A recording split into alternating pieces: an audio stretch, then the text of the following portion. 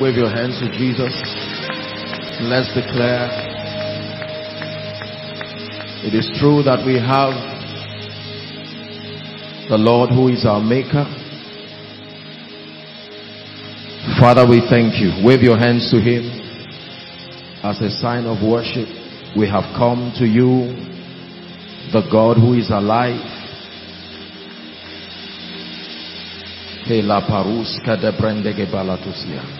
Thank him for the gift of today. Thank him for the abundance of his grace. Thank him for another moment of encounter in his presence. The Bible declares they go from strength to strength, as many of them that appear before the Lord in Zion.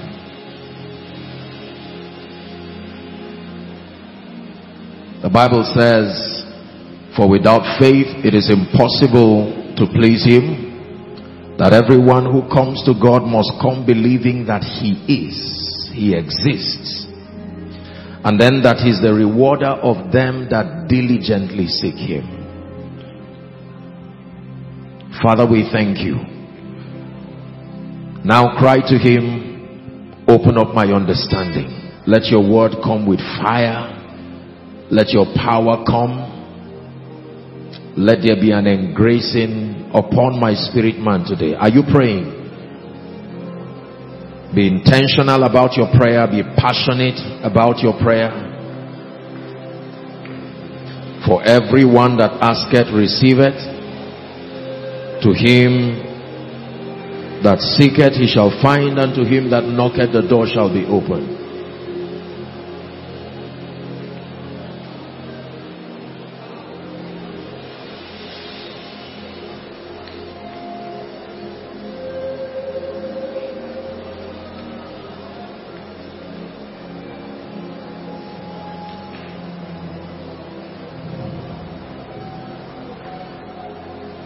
For in Jesus' name we pray.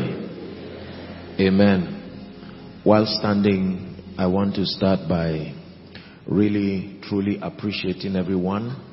It takes a level of discipline to grow spiritually.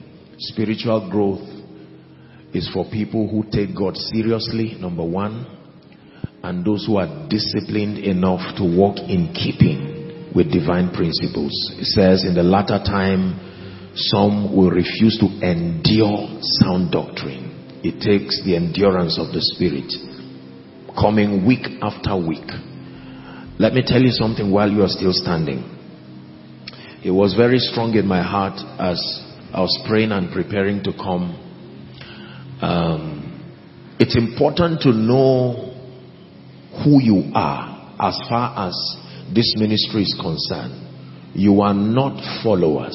Never call yourself or think yourself to be a follower. A follower is a fan. A follower is one who subscribes to an individual or a platform based on emotions and based on interests. No. We are not followers. Followers are emotional people. Followers walk conditionally. There are football fans who can be the fan of one football club one moment and then become utterly disappointed and switch what they call them, clubs immediately and unapologetically so. And so you must realize that don't carry a fan mentality. I'm coming here just because I love the idea of Koinonia, or I love Apostle Joshua Selman. It's more than that. You see, in this kingdom, when it has to do with growth, we are students in the school of the Spirit. Hallelujah. And when you submit yourself to growth, you have to take away the fan mentality and be connected. Every time you're coming, it's as though you are coming first to the school of the Spirit, the threshing floor. You are coming to be made, you are coming to be built, you are coming to be established. I just thought to put that in place because we live in a celebrity generation, and sometimes we ship some of these ideas to church, and we just have this idea like there is a celebrity man of God or a celebrity ministry. All that is absolute nonsense as far as the purposes of God is concerned. There is Jesus, the Son of the living God, and privileged vessels that have to communicate his intent to a people, and a passionate people who are hungry to learn Christ. This is what makes a church.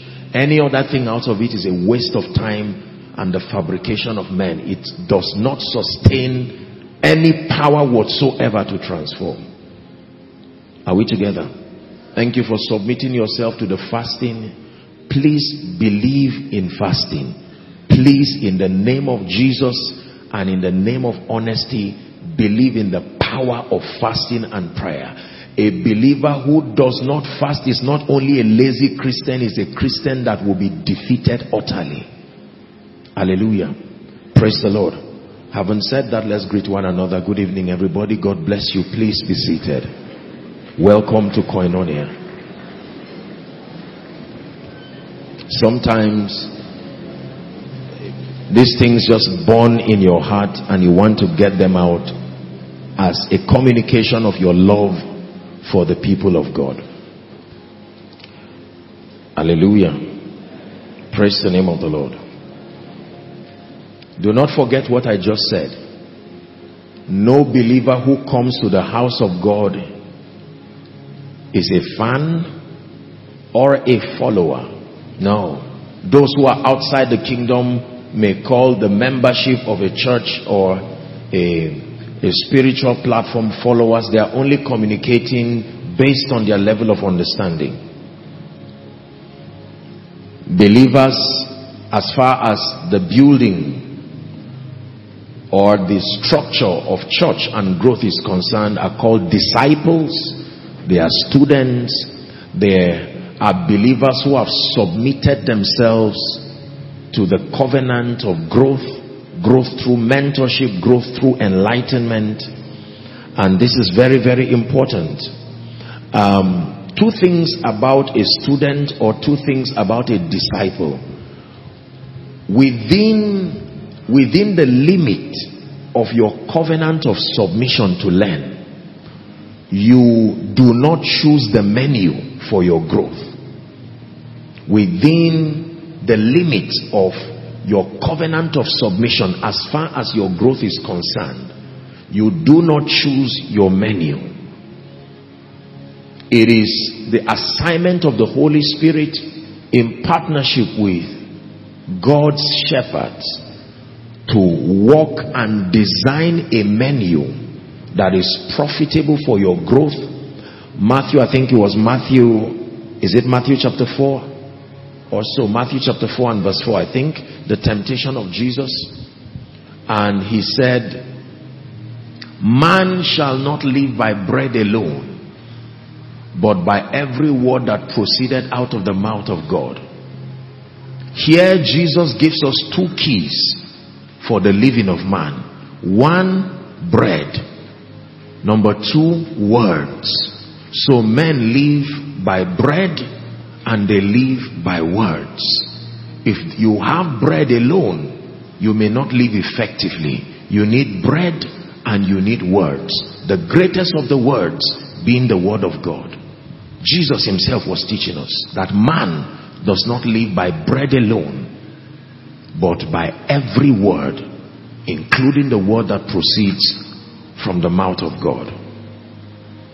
Jeremiah 3 and verse 16 says, and I will give you shepherds or pastors. 3:15. I will give you pastors after or according to my heart. And the Bible says the menu that this spiritual chef serves is called knowledge and understanding. I will give you pastors according to my heart. They will feed you with knowledge and with understanding. Any territory is in trouble when there are three things there absent. Please listen. According to scripture, this is just a background for tonight. Any territory at all is in trouble when three things are absent. 2 Chronicles 15 and verse 3. The Bible tells us three things that if absent, a society is in trouble. For a long season, Israel had been without the true God. Number one, when a territory lacks the knowledge and allegiance to the true God, that territory is in trouble. Number two, without a teaching priest. If a territory lacks a teaching priest, that territory is in trouble. And number three, without law. These are the things that sponsor civilization and order. The knowledge of the true God, the knowledge of a teaching priest, or the presence of a teaching priest, and then laws.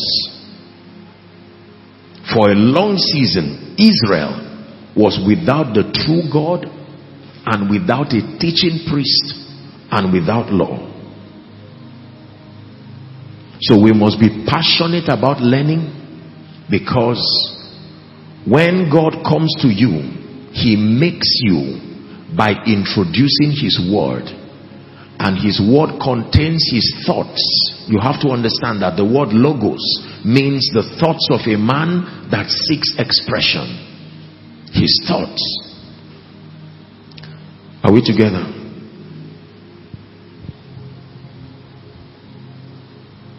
Every time you appear before the Lord, you must fight every spirit of distraction. Jesus himself told us that everywhere the saints are gathered, Satan is also around that corner, and he has the singular assignment of stealing the word. In the parable of the seed and the sower, he said the seed fell on all kinds of grounds, and as soon as the seed fell, Satan himself came to that ground and picked the seed. And he says those that fell on good ground were those who heard and had understanding. And among those who heard and had understanding, there were three levels of results: 30-fold, 60-fold, and 100-fold. May your life command 100-fold in the name of Jesus Christ. Philippians chapter 1 and verse 7. Let's go to the business of the night. Our online family, our Zaria family is also connecting. Blessings to you all. Pay attention. And our global family, the Lord bless you. It's an honor to bring you the word. Philippians chapter 1 and verse 7. I told us last week we began, and it will continue for a few more weeks. I will be teaching spiritual truths that relate to the graces and the spiritual investments that God has so graciously placed upon my life and upon this ministry. And the reason why the Lord instructed me to teach this, please keep that scripture, is the B part of this scripture. It says, let me read the whole verse. Even as it is meet for me to think this of you all, Paul is speaking now, because I have you in my heart. What a good shepherd.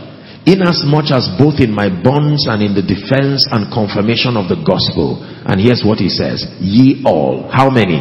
All. He says, ye all are partakers of my grace. Ye all. When God calls a man, please listen.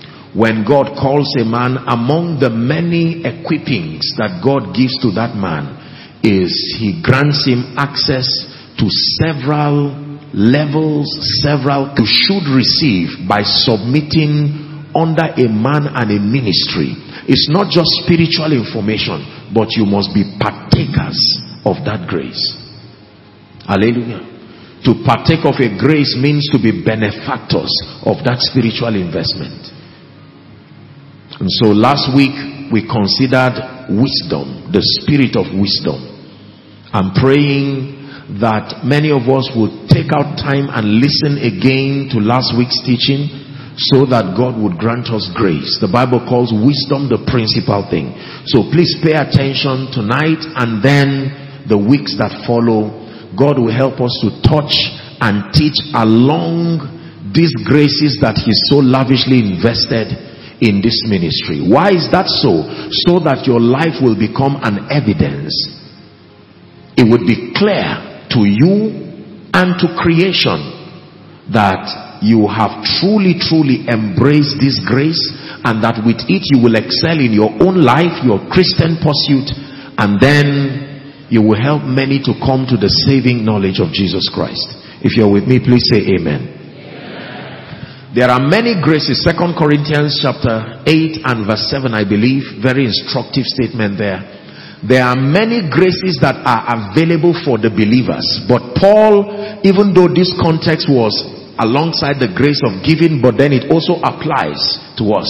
He says, therefore, as ye abound in everything, in faith, in utterance, in knowledge, in all diligence, and in your love to us, see that ye abound in this grace also.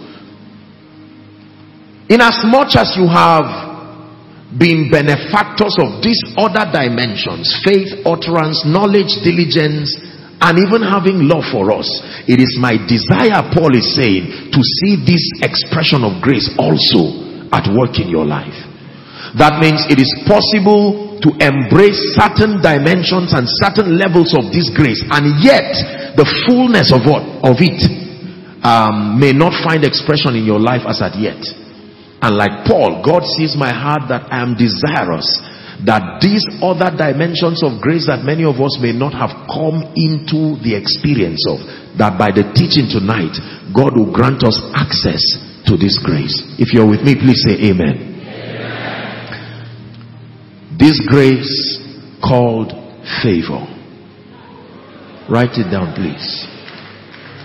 This grace called favor. Just write it down and pray in the Spirit in 1 minute.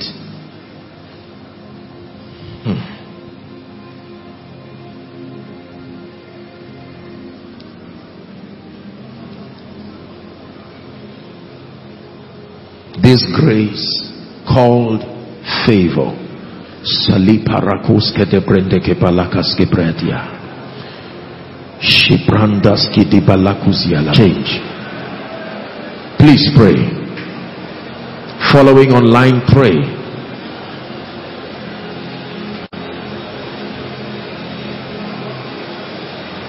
We're going to tap tonight into deep riches of eternal life.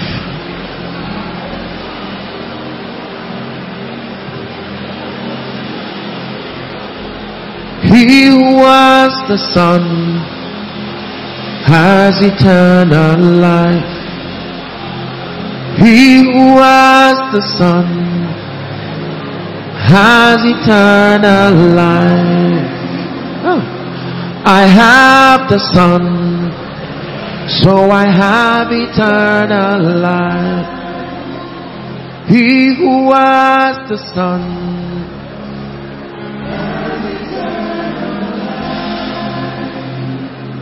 Go ahead and pray.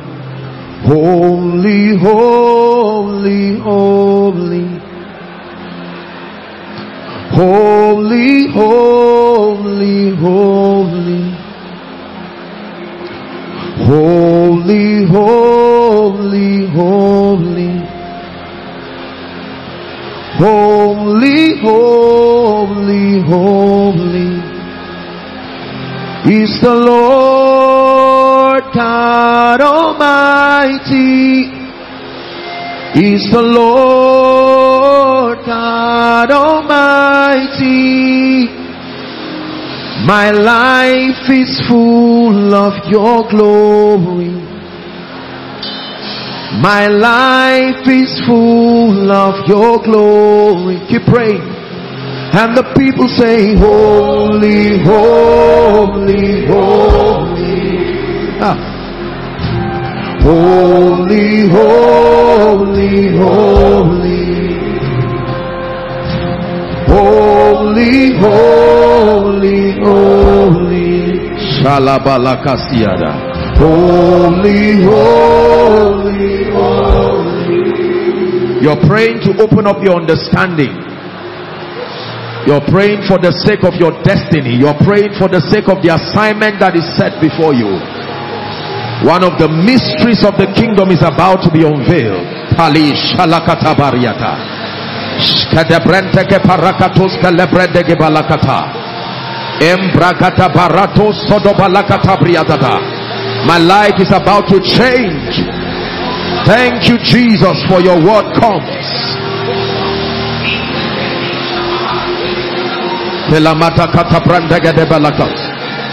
In the bretakete bros kadabalakatoria bada.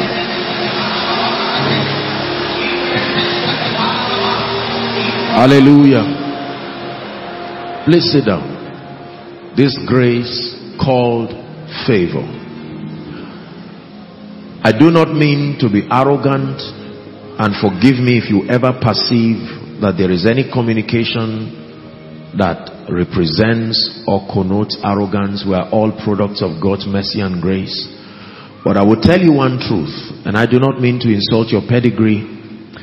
This, for some reason, is about the hardest of the graces that I have seen as far as receiving this grace that God has placed upon my life and upon this ministry is concerned. I have seen people receive the grace for the prophetic so easily. I have seen people receive the grace for the miraculous so easily. I have seen people receive the grace, dimensions of the anointing, the presence of God, revelation. But when it has to do with this grace called favor, I do not know why it has been so difficult. And this is not just my experience alone. I've had the honor and the privilege to interact with great men and women, veterans of the gospel within this nation and around the world. And for some reason there seems to be the same complaint, that it seems as though those who sit under this anointing for some reason are not able to receive and to replicate this grace. And I'm praying that this case and this narrative will change tonight.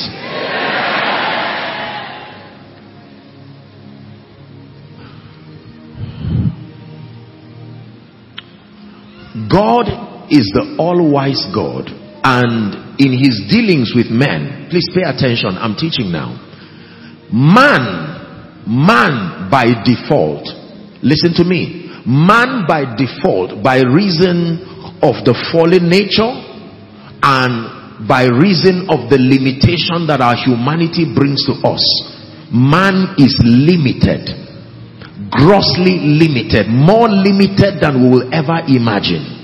And so as you sojourn on earth, as you walk on this earth, attempting to live out your destiny and your assignment, sooner or later you will realize how limited we can be, no matter how well-meaning we are, no matter how sincere we are. Man by default is limited. He is not limited because he is evil necessarily. He is not limited because he's bad or whatever it is. No. The same limitation happens to good people and bad people. The same limitation happens to selfless and selfish people.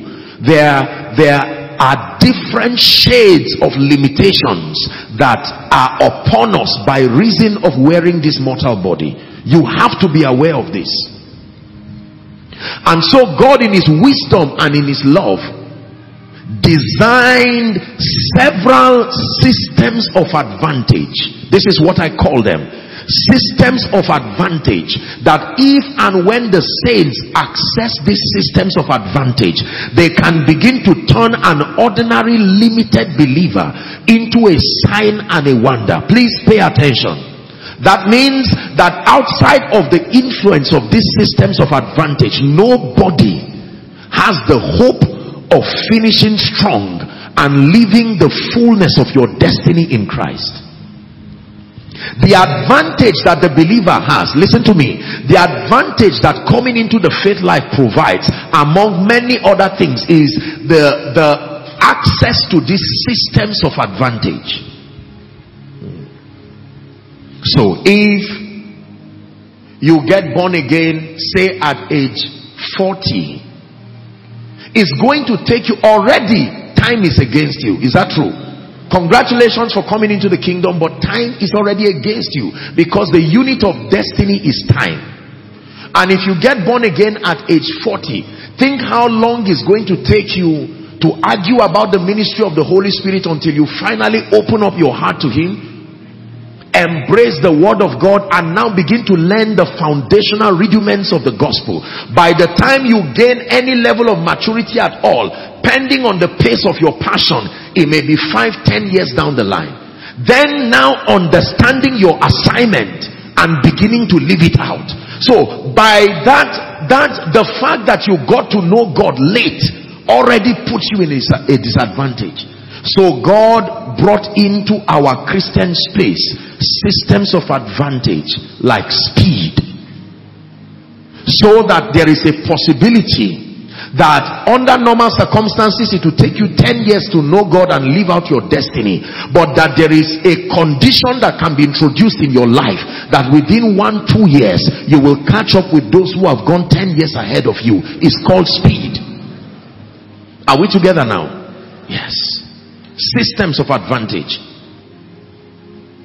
A woman, for instance, respectfully speaking, who may have been trusting God for a child, and she's 10-15 years down the line, no child. Now even if she gives birth to a child, how many years would she take in training that child or those children to now become adults and become mature? If she's supposed to have a child, one space within 2 or 3 years, it's going to take that woman a long time. So God can introduce something into that condition. That one woman can have triplets or quadruplets. You see, that one is not delivery, that is restoration. Because God took 10-12 years and put it in 9 months. It's more than just celebrating the arrival of multiple children. God is making a statement by that miracle that you can have dominion over time. Are we together now? Everybody says systems of advantage. Yes, sir. You have to know the implication of being a child of God. Being a child of God has implications. And one of those systems of advantage that was put in the life of believers for our profiting, to help us maximize our destinies in Christ, is a grace called favor.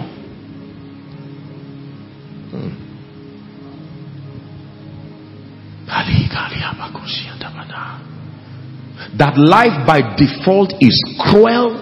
Life by default is imbalanced. Life by default can be viciously unfair. Favor becomes the equalizer. Favor becomes that which brings your life to balance. Are we together now? This grace called favor. I already shared with you my experience, and let me give honor to many people, but 2 great people that were used by God very mightily to influence my life and to be conduits for the reception of this grace. Number 1, I honor him and I thank God he's alive, and I pray he gets to hear and know this. Dr. Mike Murdoch is one vessel that God used to communicate and help me understand this grace called favor. The second that I must give honor to, and I've stated it here, is Pat Robertson, Christian Broadcasting Network 700 Club. It was a prayer. I listened to a broadcast where he was narrating the story that as a young minister about to start ministry, he went to God and prayed, and he said, Lord, give me wisdom, number 1. Number 2, give me favor. Number 3, give me the anointing of the Holy Spirit. I went back and I prayed the same prayer. Lord, give me favor or wisdom. Give me favor and give me the anointing of the Holy Spirit. And like Jabez, God heard my prayer. And the rest today is history. History that glorifies God. History that brings glory to the name of the Lord. Exodus chapter 3 and verse 21. We're going to read 2 scriptures and then I'll begin to share this deep kingdom mystery. Let's read together in concert. Ready? 1, 2, read. And I will give these people favor. Please read. in the sight of the Egyptians, and it shall come to pass that when ye go, ye shall not go empty. Please read it one more time. And I will give these people favor in the sight of the Egyptians, and it shall come to pass that when ye go, ye shall not go. So you can know that favor is upon you, and you can know when favor is not upon you. Scripture number 2, Exodus 11 and verse 3. Exodus 11 and verse 3. Ready to read again? Thank you for your patience. 1, 2, read. And the Lord gave the people favor in the sight of the Egyptians. Moreover, the man Moses was very great in the land of Egypt, in the sight of Pharaoh's servant, and in the sight of the people. Stop. We're going to read it one more time. I know you read it from your mind. Now look at what you're reading and just pay attention to the power of what you're reading. Ready? One more time. And the Lord gave the people favor in the sight of the Egyptians. Then he isolates one man and shows what favor can do. He says, moreover, the man Moses, as a result of that favor, was very great in the land of Egypt. Number 2, he was very great in the sight of Pharaoh's servants. Number 3, he was very great in the sight of the people. Favor.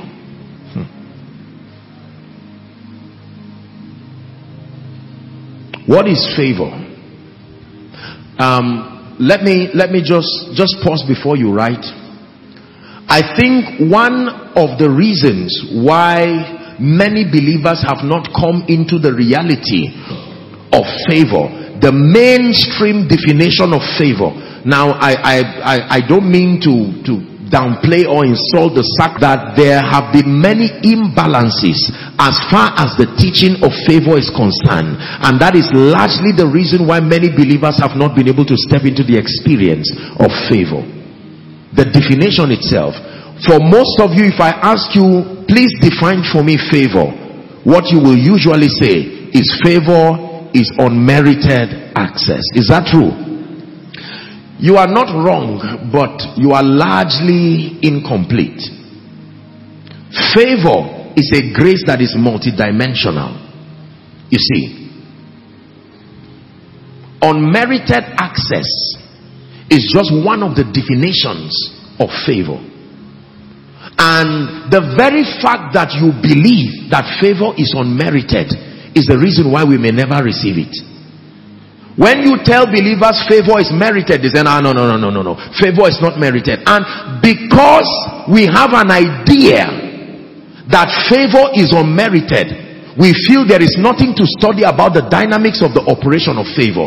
If something is unmerited, why should I go so far to study it? Let me tell you by the authority of God's word, favor is merited. Favor is multidimensional in its operation, and it's just one dimension of favor that appears to look like unmerited favor or unmerited access.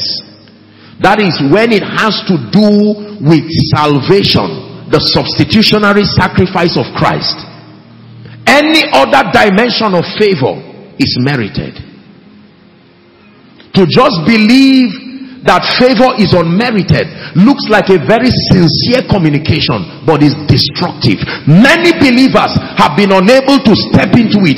You cannot call wisdom unmerited. People know that wisdom is merited, so they pursue it. They learn everything to learn about wisdom. So the first thing we have to correct in love tonight is that favor is merited. Favor is merited.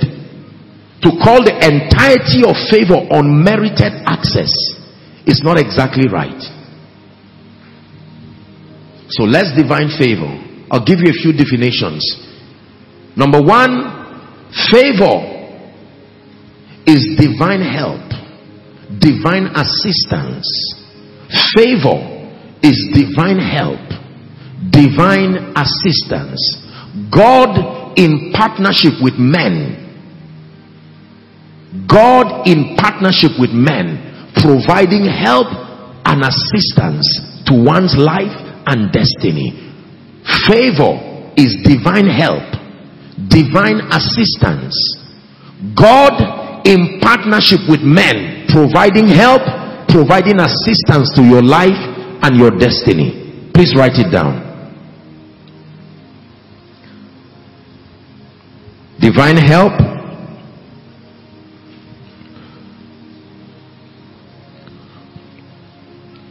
divine assistance. Are we together? So when God graciously participates in your life, your success, your destiny, and now coordinates men to also support the cause of your life and your destiny, we say you are favored. And I told you, favor is not unmerited. Favor is merited. Proverbs chapter 13 and verse 15. Here's the scripture that the Lord gave me to deliver me from that understanding that favor is unmerited. Please read with me if you're a child of God. Ready? 1, 2, read. Good understanding giveth favor, but the way of transgressors is hard. One more time.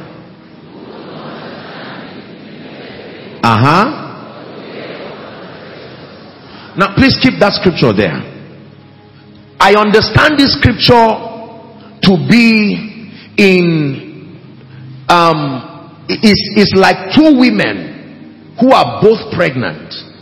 The name of the first woman is called Good Understanding, and this woman is pregnant. When she gives birth to a child, the name of the child that comes from her is called Favor. Are we together? On this other side, there is another woman who is also pregnant. Her name is Transgression. She gives birth to a child. The name of that child is Hardship. So both favor and hardship are children that come from mothers. One mother is called Good Understanding. One other mother is called Transgression. You know what transgression is? Violation of patterns.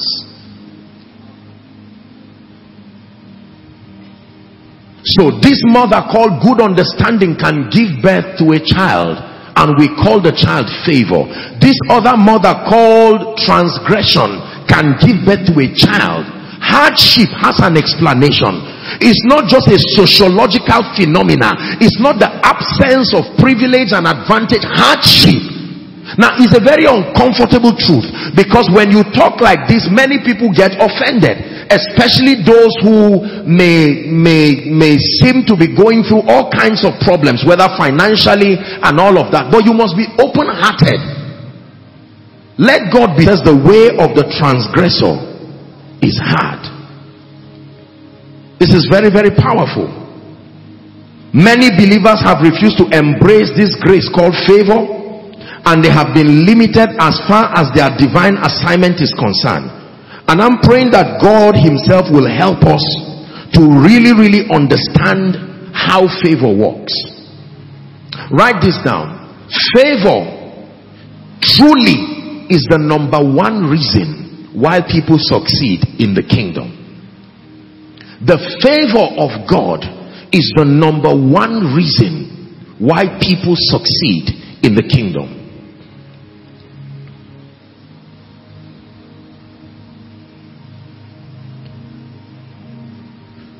When Jesus came and walked in the flesh, Luke chapter 2 and verse 52, Jesus himself, can you imagine this? Jesus, the word of God, the logos of God, had to contend for favor to excel in his assignment. And Jesus increased, the Bible says, in wisdom. Jesus increased in stature, and Jesus, the word of God, needed favor to fulfill his divine destiny.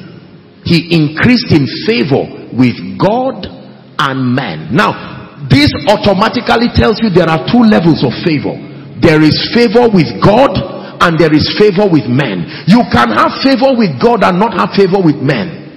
If you have favor with men, with God, you will have encounters, angelic encounters. You can even go to heaven and come back, but you will suffer in this life for sure, because the earth has he given to the sons of men.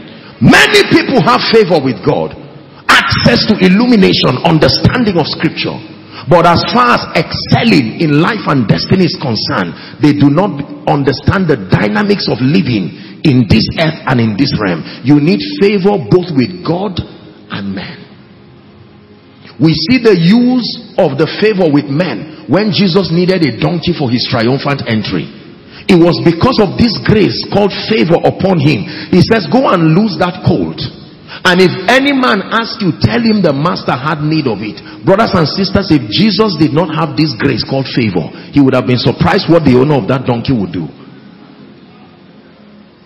Are we together? Yes, sir. Favor.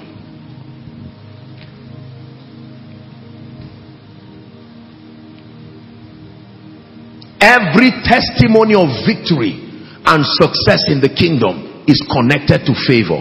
Every testimony of victory and success in this kingdom is connected to favor. Please write that down. It's very, very important. Every testimony of victory and success in this kingdom is connected to favor.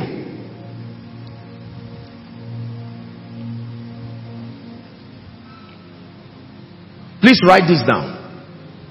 In this kingdom, who hates you does not matter, but who likes you matters. In this kingdom, who hates you does not matter, but who likes you matters. These are very powerful kingdom points that you must note.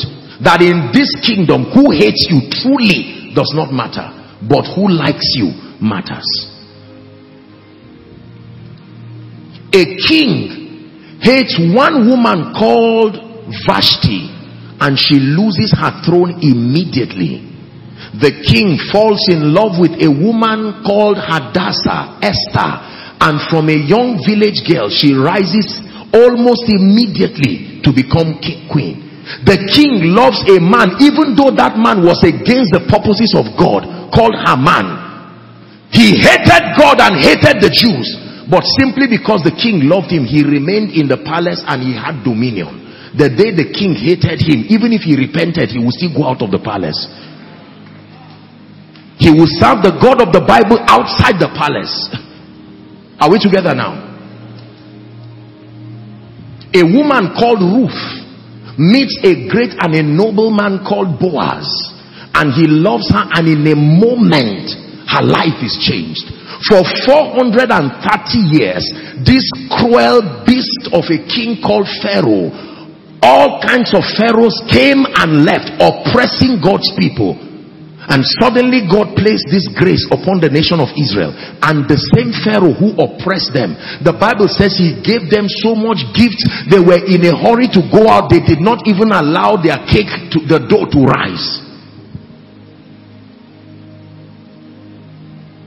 Who likes you in this kingdom matters. Write this down. All blessings come from God through men to men. This is a powerful spiritual information. Please pay attention.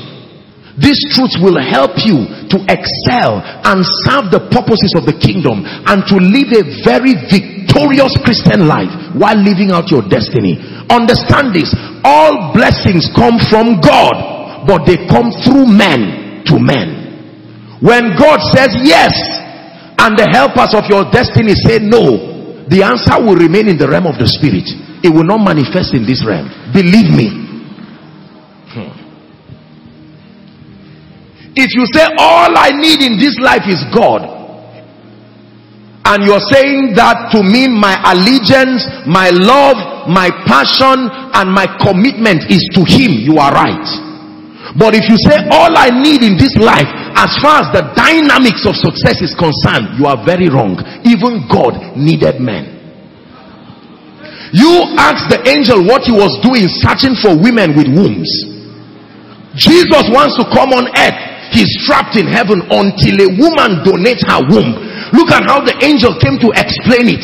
As mighty as he was, the word remained in the realm of the spirit. And the angel came and said, Mary, you are highly favored. This is what will happen to you. She said, explain it to me. Do you know the same question Mary asked was the same question Zechariah asked? They punished one and left another, because Zechariah was not highly favored, but Mary was highly favored. Two of them asked the same question.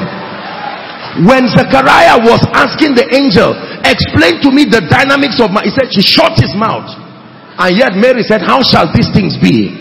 And the same Gabriel said, let me tell you, the power of the highest. What kind of unfair thing is that?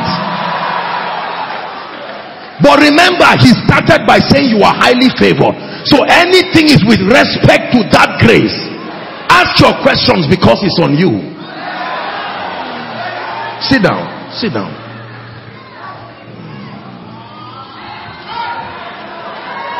Please pay attention. Don't be distracted.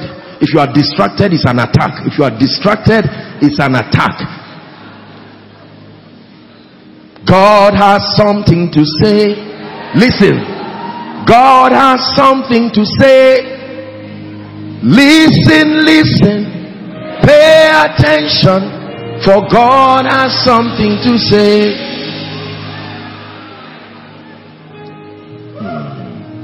So he said, the power of the highest will come upon you. She had to give the angel permission. Be it unto me according to your word.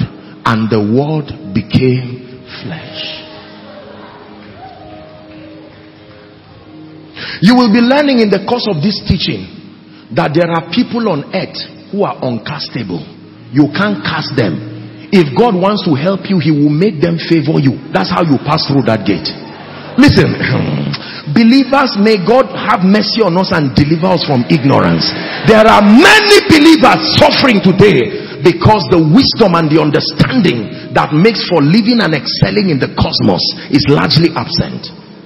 And so we continue to pray in tongues, fall under the anointing, and find out that we are failing woefully in life because the dynamics of understanding how to live within our sociological context is not there. This is why God brought the church as an advantage to society. Are we together? Yes, sir. This world you see is the world of men. And if you do not understand the dynamics of favor, you can be called of God, you can be anointed, having encounters in the secret place, but you will be surprised that you may never live out your destiny. Favor. Every result you see in this kingdom is tied to favor. Every. Are we still together? Please write this down. You need favor to achieve your goals and fulfill your divine destiny in Christ. You need favor. You need favor to achieve your goals. You need favor to fulfill your divine destiny in Christ. How true this is, especially because of the times that we live in. You need favor to achieve your goals. You need favor to live out your divine destiny.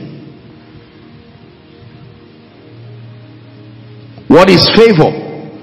Favor is when God raises men to invest their time, invest their resources, invest their credibility over your destiny. When God raises men to invest their time, invest their resources, invest their credibility. Look at me, believers. Do you know most of the things we pray for, the answers are not coming from heaven. The answers are already on earth. And most of the things we pray for today, most of them are men dependent. The prayer requests of many people are on the tables of certain individuals on earth and even in this city. It is within their power. Literally, one signature sustains the power to turn a man's life around. It is true.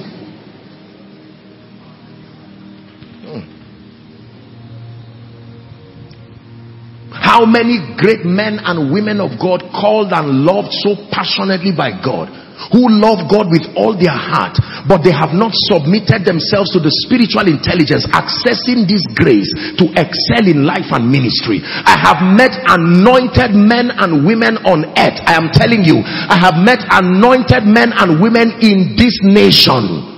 and I look at their life and I see their sincerity and passion for God, but I can look and with uncanny precision, I can point the gaps, the absence of the graces in their lives that should work in synergy to produce an enviable destiny. One of them being favor.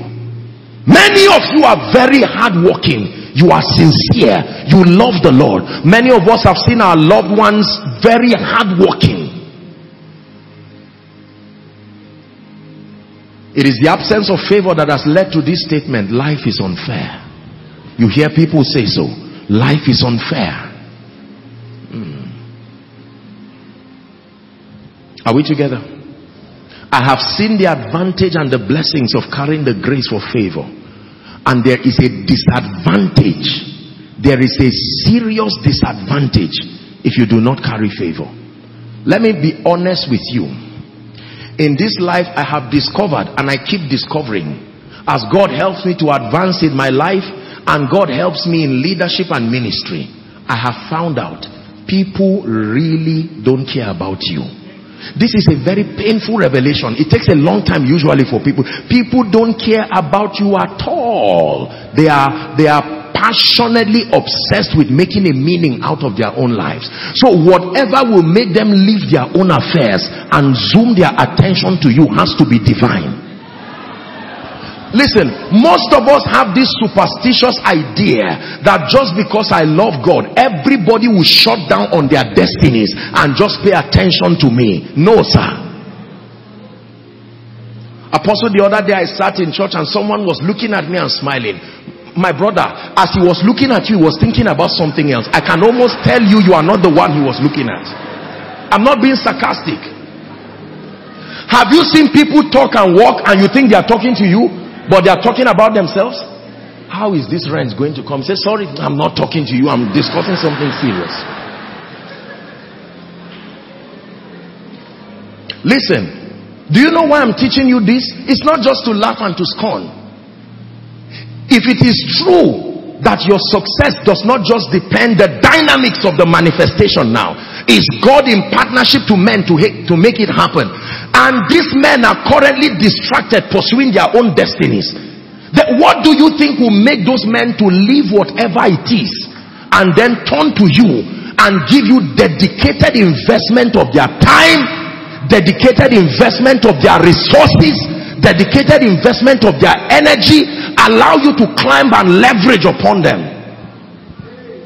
I was preaching, I was preaching years ago, and a man of God preached before me, and he shared a story that I found very, very powerful.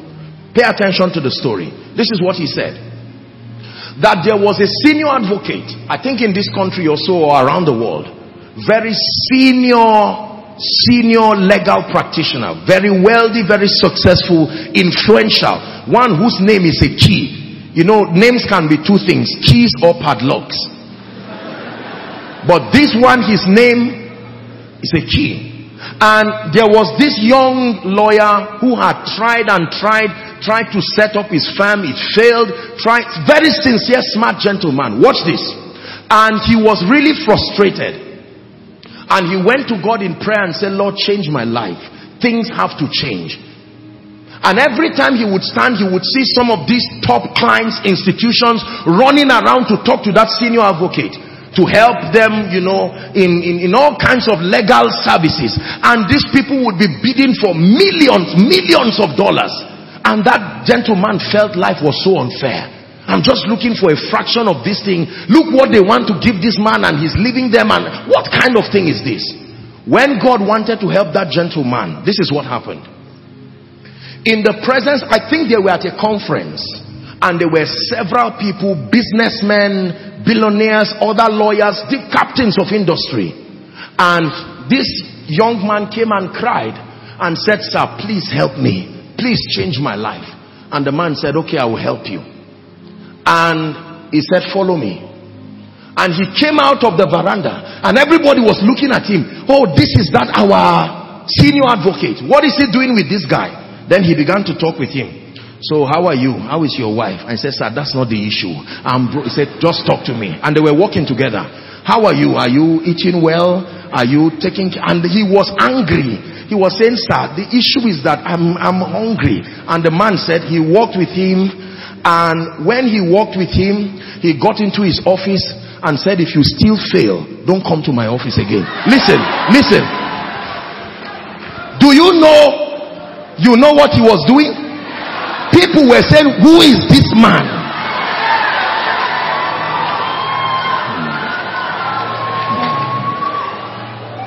Please sit down. Sit down and learn. You are in the house of God.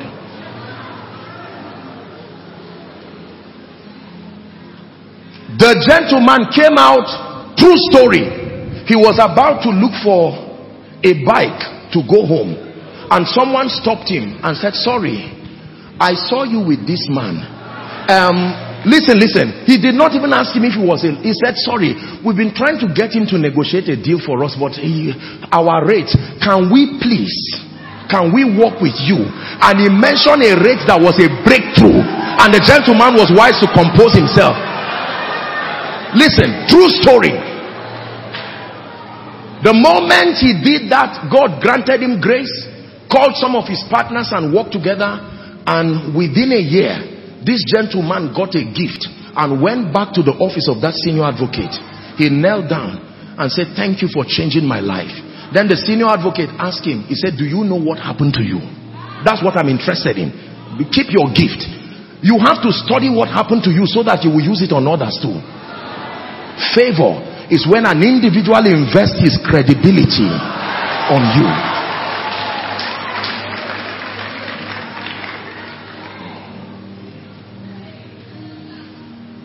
Listen carefully. Who likes you in this kingdom matters. For many of us, we live in a world where the only thing we know is money. Once money is not in front of you, you don't care about any other thing again. If they keep money and they keep men, you will carry money and it will finish and you will go back to square one.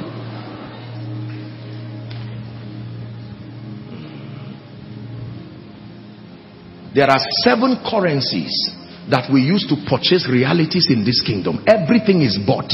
There are 7 currencies. The least of them is money. I pray for you, Koinonia, from the depth of my heart. May you never be so poor that the only thing you have is money.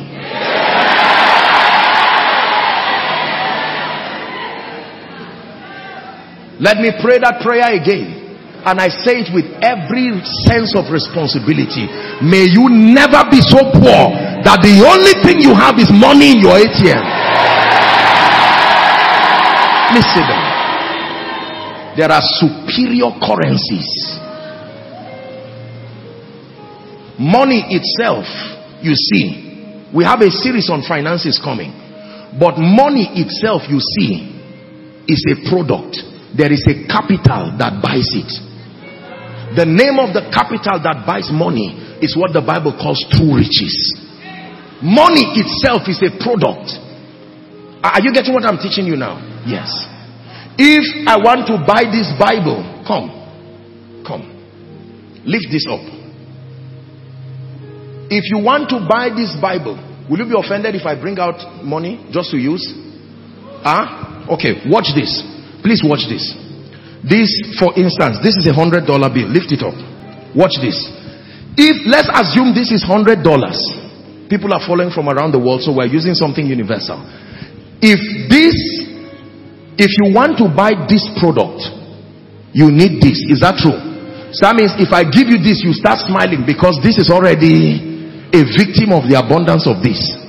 But if you want to buy this, what do you use? Because this is also a product. What do you use to buy this? Money buys this. But what if it is money you want to buy itself? What do you use to buy it? The one who is wealthy is not the one who has this.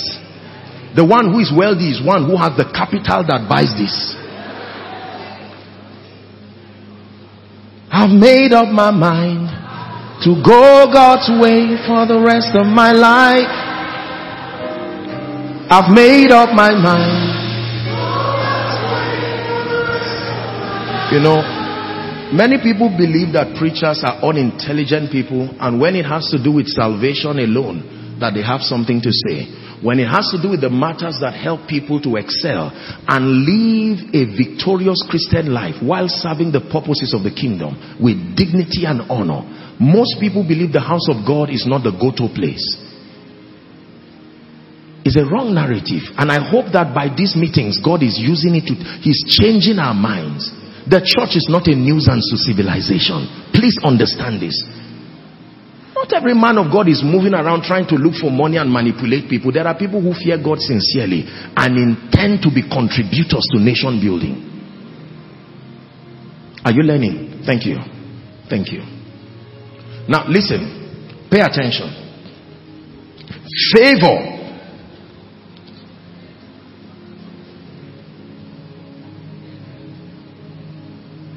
One person, write this down please.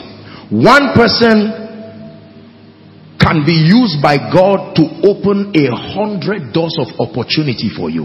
One man can be used by God. Remember, God has to be in the equation. One man can be used by God to open more than 100 doors of opportunity for you.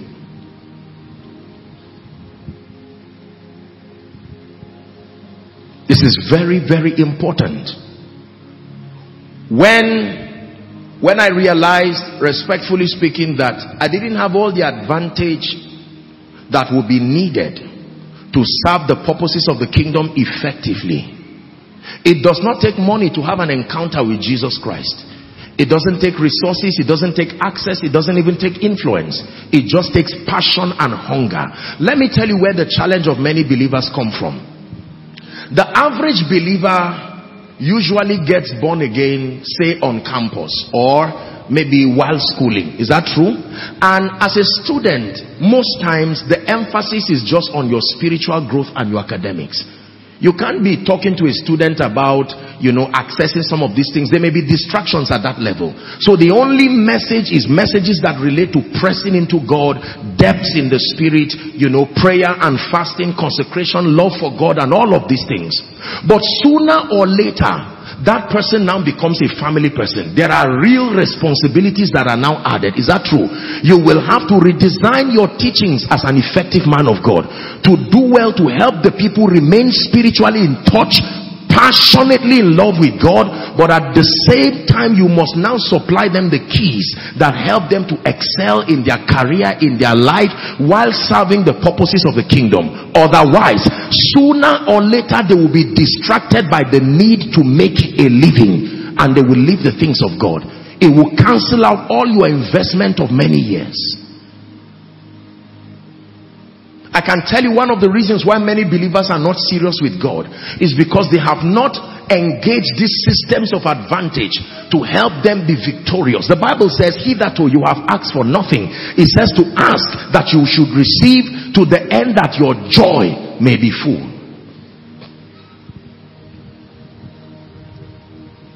Is someone following tonight?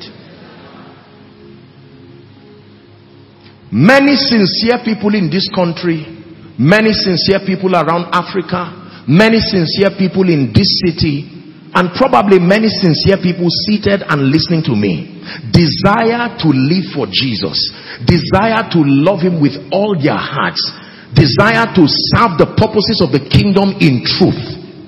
But that may not be possible until you access these systems of advantage. When they work in your life, they now afford you the time. Listen, ladies and gentlemen, it takes time to seek God. It takes time to teach your children the things of God. It takes time. There is so much distraction in our world today. You can't lock yourself for 2-3 days to say, I'm seeking the face of God, because there are bills. Society will call you irresponsible, even though you call yourself a passionate believer. I know many people who started well in ministry, many sincere people who loved God with all their hearts. Some of them today are not in ministry because the needs and the cares of life just strangled away their passion for God. Respectfully speaking, some of us, you go and meet our parents at home and in the villages, and you talk to them about loving God and having passion for God, and they look at you and pity you so much. They say, listen, let me tell you, I was the protocol to T.L. Osborne when he came into Nigeria. So all these things you are doing, we did it before. Why should someone become that frustrated? Do you know there are believers today who are angry at God because it looks like he's scammed them? He gave them a proposal that they will have a victorious life. They left idol worship and left everything and came to him, and the only thing they caught was spiritual fire. Not accessing the systems of advantage in the kingdom will make God appear like a wicked and cruel and self-centered God. You see, the way preachers teach about God, if you do not understand who God is, your conclusion will be that God must be a wicked and a cruel king. Here's the proposition. Leave everything and love God. Doesn't matter what happens to you, don't worry about it. You just focus on this God. He gave his life to you. Give your own to him in return. Sacrifice everything and love him. What about my children? Just forget about them. He will take control. You just keep praying and make sure you love the Lord. Now your children are saying, Daddy, this God you are talking about, is it that he does not see that we have needs? Say, don't worry. The most important thing is I love Jesus with all my heart. Until children become teenagers become angry youths who help to kill you.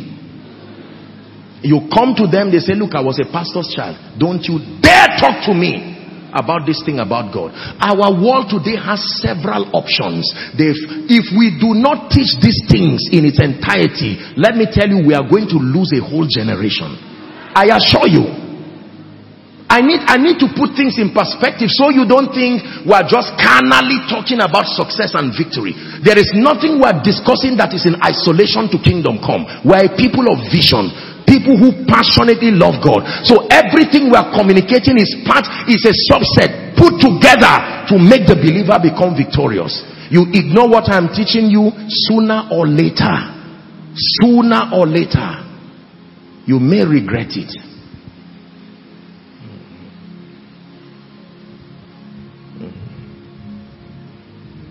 I bow my knees to the Lord in gratitude today that when the Holy Spirit brought this dimension, in addition to my passion for Jesus, my loving him, which remains my priority in life and in death, that I did not ignore this other aspect. I probably today would have also been an unfortunate preacher, manipulating people. You think if I'm hungry and my needs are not met and hunger is pressing me indefinitely, and I have the prophetic and you are here? Oh, come on. Sit down. I am by no means trying to insult the body of Christ. No, I am saying the systems of advantage are some of the sponsors of integrity.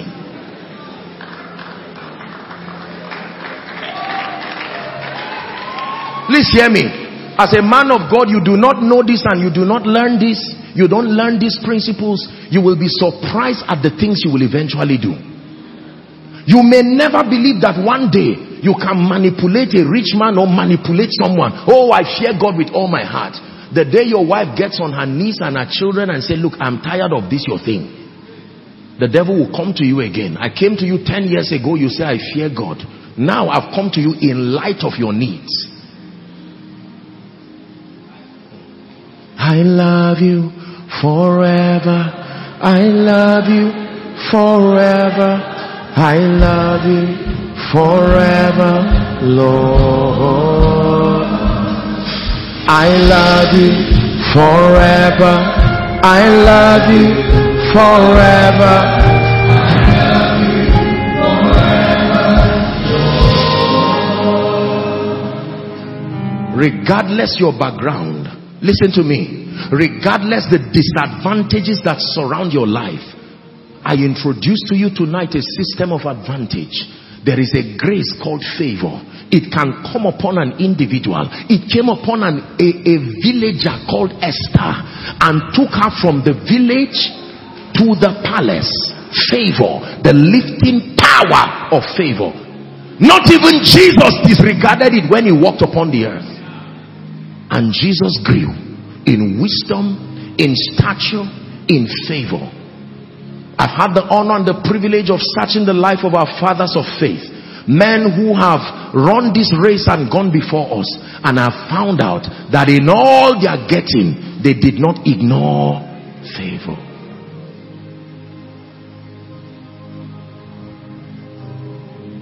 Can I share with you a few keys as we pray? Because we are going to pray.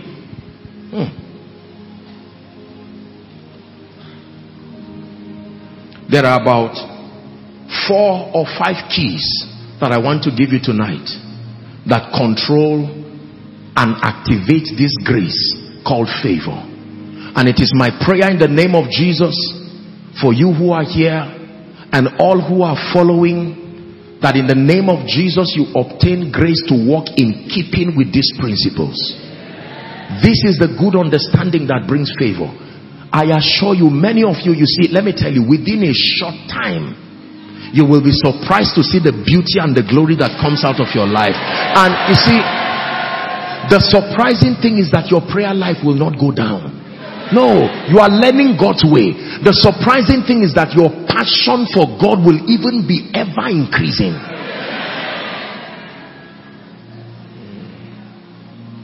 Are we together? Key number 1.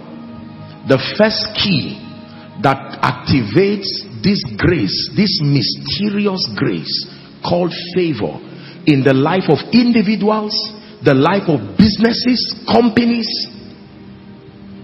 politicians, businessmen, ministers of the gospel, churches, it doesn't matter who. It's a principle that works for everybody. Are you ready? Key number 1, honor. The first key that controls favor is honor. Please write it down. Honor is the key to access. Anytime a door closes before you and refuses to open, I can tell you the name of the padlock that was used to lock that door is called dishonor. Let's define honor very quickly. What is honor? Honor is the discerning. Please write it down. Honor is the discerning, honor is the celebrating, and honor is the rewarding of men for their distinctive difference. The discerning, the rewarding or the celebrating, and the rewarding of men for their distinctive difference, their uniqueness, is called honor. So real honor starts with discernment. All men are equal in Christ. The same Lord is rich unto us. But as far as the discipline of purpose, the sacrifice of destiny is concerned, all men are not the same. You must have the fortitude to recognize and to discern the difference. In the example I gave you earlier on, what do you think is the difference between the senior advocate and the young man who was about to start his law practice? I will tell you the difference. The difference is years of investing to build credibility. The difference is years and pain, years of mistake, and the price that senior advocate had to pay to learn. When you honor men, listen to me, it's not human worship. There is human worship which is wrong. But I can tell you this, great men are not great by mistake. They are testaments of endurance. We live in a world that has mastered the art of trivializing people. You see a wealthy man, you begin to curse him and say, wicked Nigerians, all of you just destroying our money. Yet that man was born and he slept under a bridge one day. You see a man of God who is anointed and blessed and God is showing him mercy, and you may say, oh, mind all these people, God just gave them grace and they are acting as if. Listen, Africa, we must learn this. Nigeria, we must learn this. The church, we must learn this. We are equal in Christ. But the men and women you see who are the gatekeepers today, many of these men, if they tell you their stories, you will end up in tears. Testaments of endurance.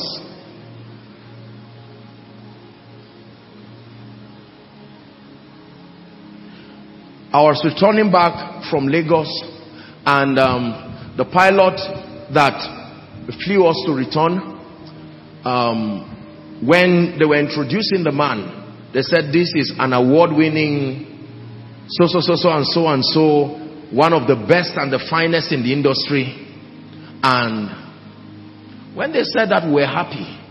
When we lifted all through the flight and when we landed, even me, I clapped. I said, that man, truly, he deserves every accolade. You can see the difference. You can see the intelligence and the professionalism. Now for someone, you say, oh, well, pilots are pilots. Until the other version of this excellence flies you. Are we together now? Yes, sir.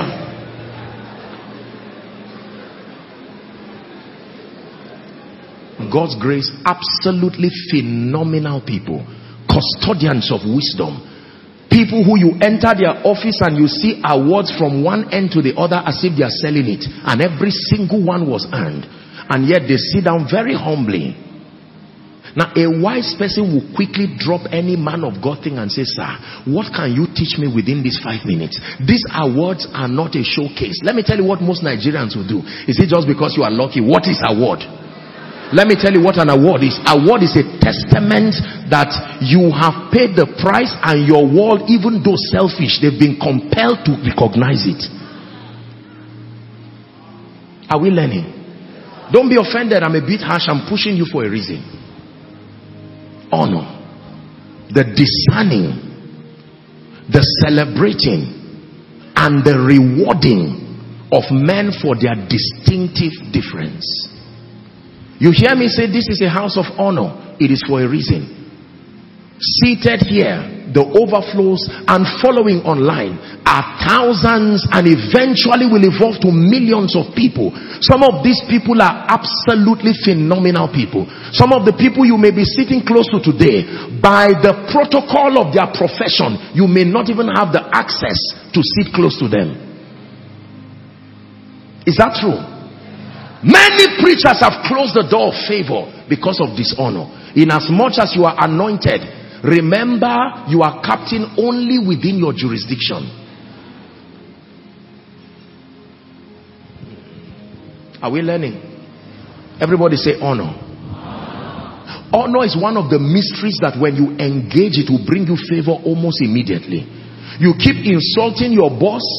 This man is a stupid man. As stupid as you think he is, every year he's turning over in billions and he's paying your salary without fail. Yet you call him stupid.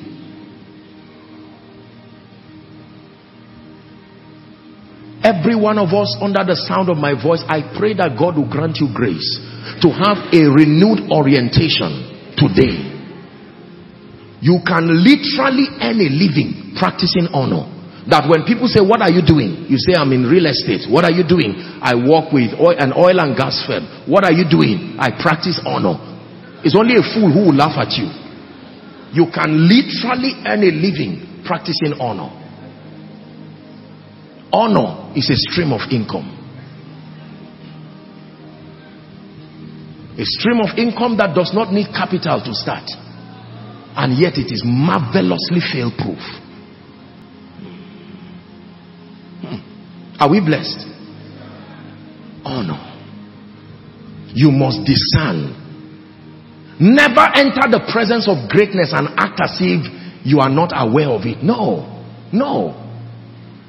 As much as God continues to lift me, when I step into the presence of great people, I'm not talking of human worship. No. That is wrong. But to give people an impression that, look, I am aware of your sacrifices. I am aware of all of these great things. One of the clearest expressions of honor is gratitude. Ingratitude is a display of dishonor. Someone pays your school fees, takes care of you, sends ₦1 million to you, and after 2 days you reply with a one-word text, thanks.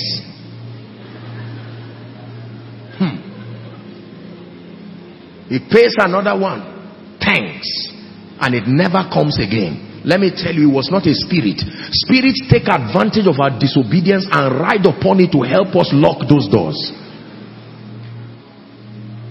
I'm saying this to you because there are many of you today who have uncles and have people who in a heartbeat can open doors, but you are surprised why they will not attend to you, and you keep hearing that they are lifting orders. It is dishonor that has closed that door. You keep having dreams and visions of yourself moving forward and excelling in life, yet it never manifests, because the conduit, the human conduit who should partner with God for your lifting, you have dishonored and closed that door. Let me challenge you here. Tomorrow is Monday. Work continues. Why don't you take it as a challenge and find something, maybe a bottle of wine or something. Go and meet your boss if you have access to him, and just greet him and just tell him, look, I just came to say thank you, sir. Thank you so much.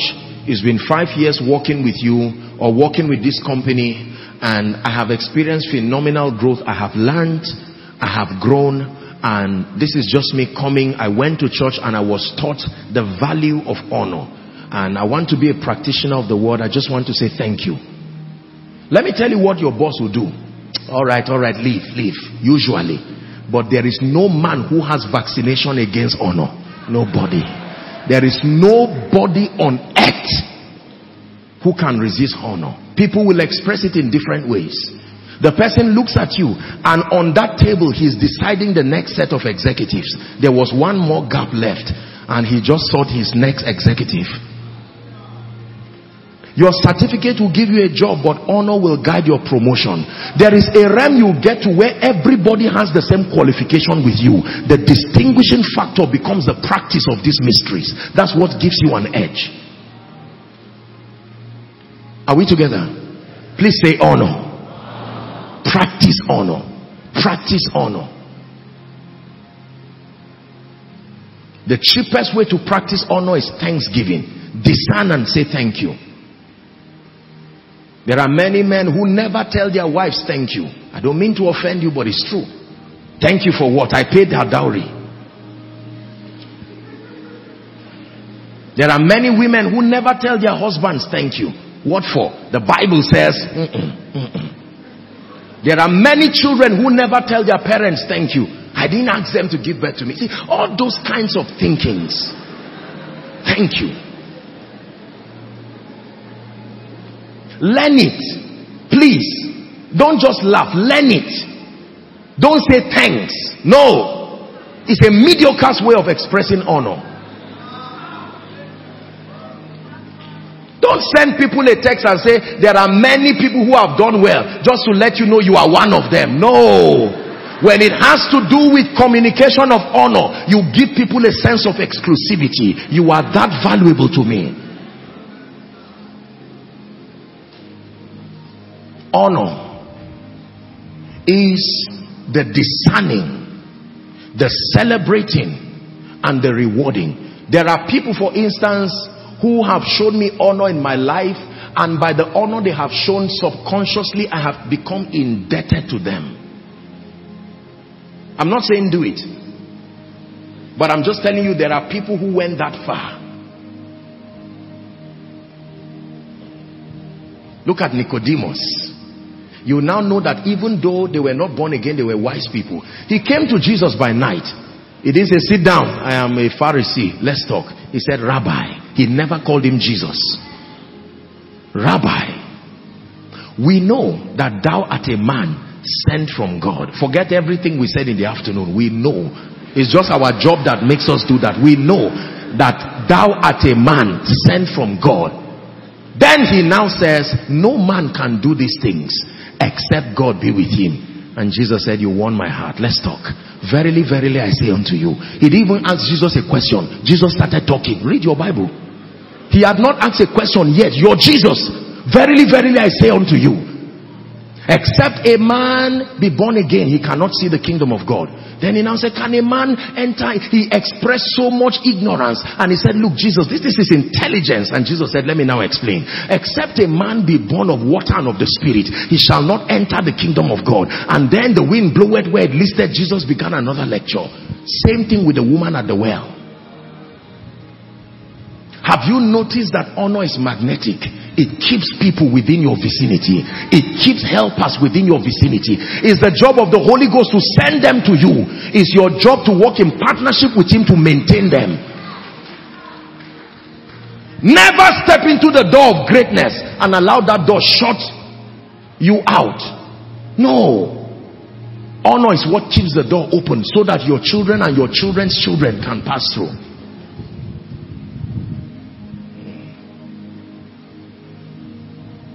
There are people today, when they endorse you, even if you have an enemy who does not like you, they are compelled to bless you because of the power of their sacrifice invested in their signature. We have to hurry up. Are you learning? The celebrating, the rewarding of difference. Turn to the person seated by your left and right and tell them, I honor you, God bless you. Feel embarrassed but still do it. Just say it.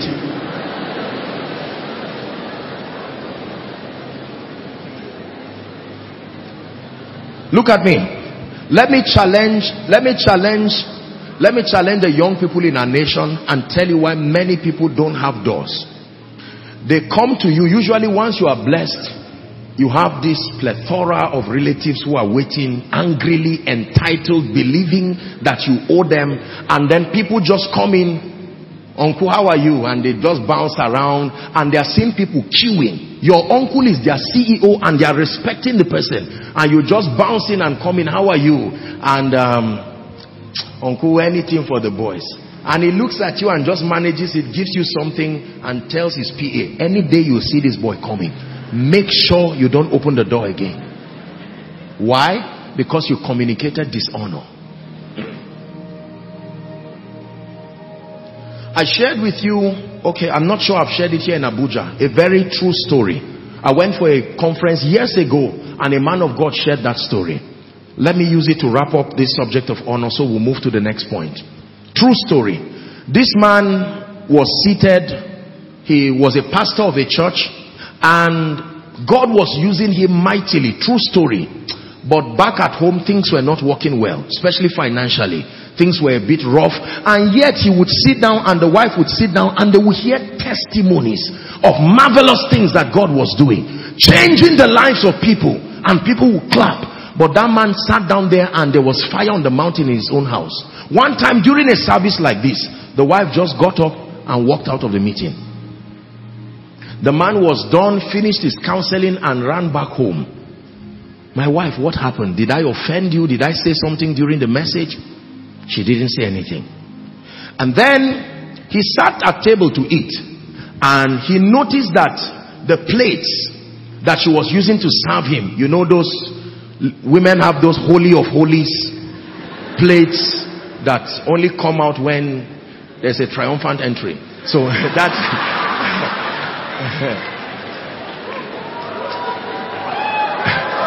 praise the Lord.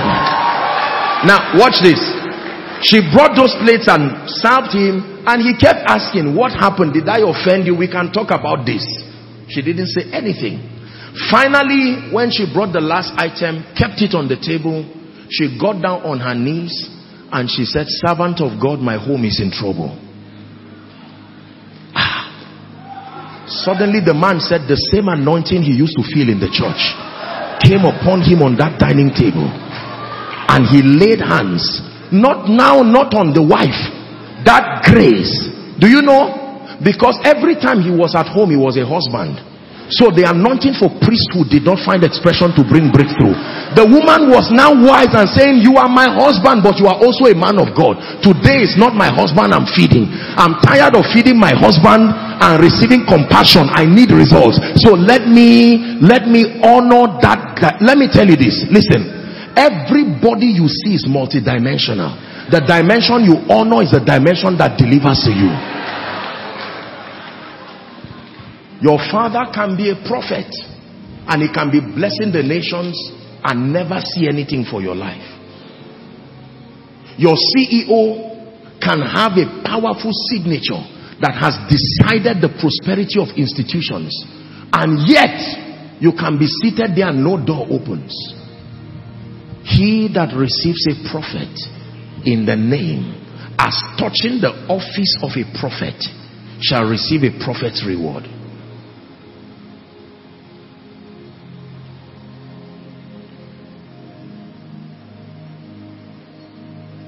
There are many men of God who don't even waste their time praying for certain people because they know by the Spirit that they are not going to receive anything. The courage of pride that they bring. I'm not talking about kneeling down. You can kneel down and still be standing up in your heart. So I'm not talking of all those things. No. A settled recognition. Practice this and watch doors open for you. Practice honor. Go back. Some of you this night, even though your parents may look aged, they may not have money, but they have grace. Mama, just to say thank you. Thank you for the honor and the privilege. Every time something is about to happen to me, you see it in your dream. I don't trivialize that grace. And they'll just say, my daughter, the God who helped me in my youth help you carelessly, and that will be it. Doors will begin to open for you at a frequency you may not explain. I am a benefactor of this. I know what I'm saying. Many of you have heard my story. Years ago, when we went to preach, I went to preach in Ekiti State. And we flew through Ilorin and then went by road to Ekiti State. And strangely, I started seeing the obituaries of people, and I saw that these people were in their hundreds, 120 something. I said, what is this? We got to a small community and I saw 132 years old, someone who had just died, 132, and yet abroad they are busy saying 118 is the oldest man. They should come to Nigeria.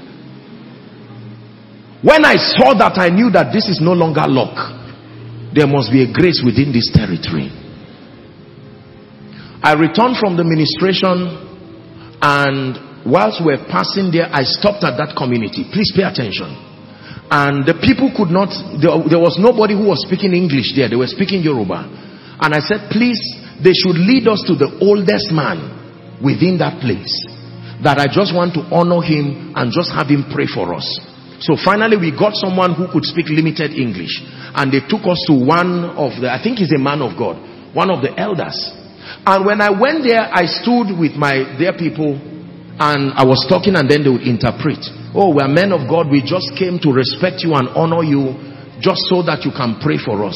The man laughed. He said, kneel down. He didn't say, you are a man of God, you are apostle, kneel down. I got down on my knees with joy and with speed. When that man began to pray, he was praying in Yoruba, true story. I felt like a crown was just put on my head whilst he was praying. When he was done, brought out a seed, gave him, and then when we were going to return to the car to continue the journey, I now went to thank some of the women who were gathered that I was greeting. Did you know that I greeted initially to lead me to that man? When I went there, they now told me that this 132-year-old man who died, that the woman standing there was his wife. I said, let's go back. The Bible says two shall become one. Even so, the man is dead, but he's still alive in her. She was like 100 and something, standing like that, no stick, no nothing. What sort of a grace is this? And I said, please, they should tell her that she has to pray for me before I go. Do you know what happened? The woman tapped me and said, follow me. We entered a room. I didn't care where I was going. I said, when we entered the room, listen, she started showing me pictures. That was the wife of his youth. It was not Keturah in old age. The wife of his youth. And you know, people those days, they could marry 17, 18. The wife of his youth. She showed me the picture until maybe about a year or two before he died. And then I said, please, they should tell her. I don't know whether I'll call her my grandmother, now great-grandmother. I said, please pray. When I said so, she said, kneel down. She removed both of her shoes and stepped her feet. I'm showing you the power of honor. She stepped her feet, her bare feet on the ground, and began to pray and prophesy and prophesy and prophesy for over 15 minutes. When she was done, I honored her. I entered the car smiling. I ran straight to Zaria and I told my people, I said, stand up, oh, I've come with some things.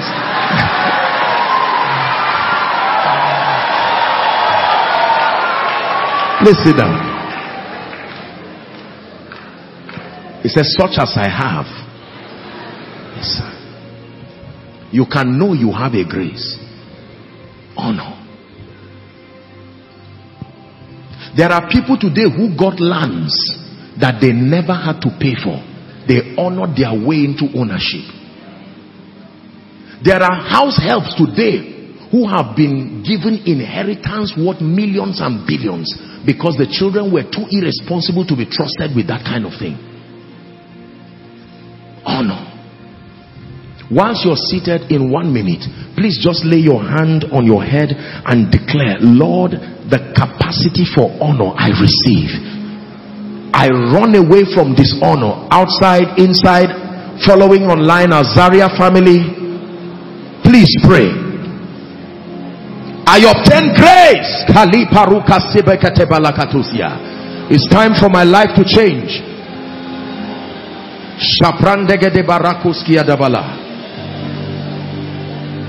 Please pray. Oh, my lifting has come. Oh, my lifting has come. Oh, my rising has come. Oh, my rising has come. Oh, my lifting has come. Oh, my lifting has come. Are you declaring honor? Father, every door that has been closed over my life through dishonor, may your mercy speak. Political doors closed through dishonor. Ministerial relationships closed through dishonor. Access to resources, access to the credibility of the great.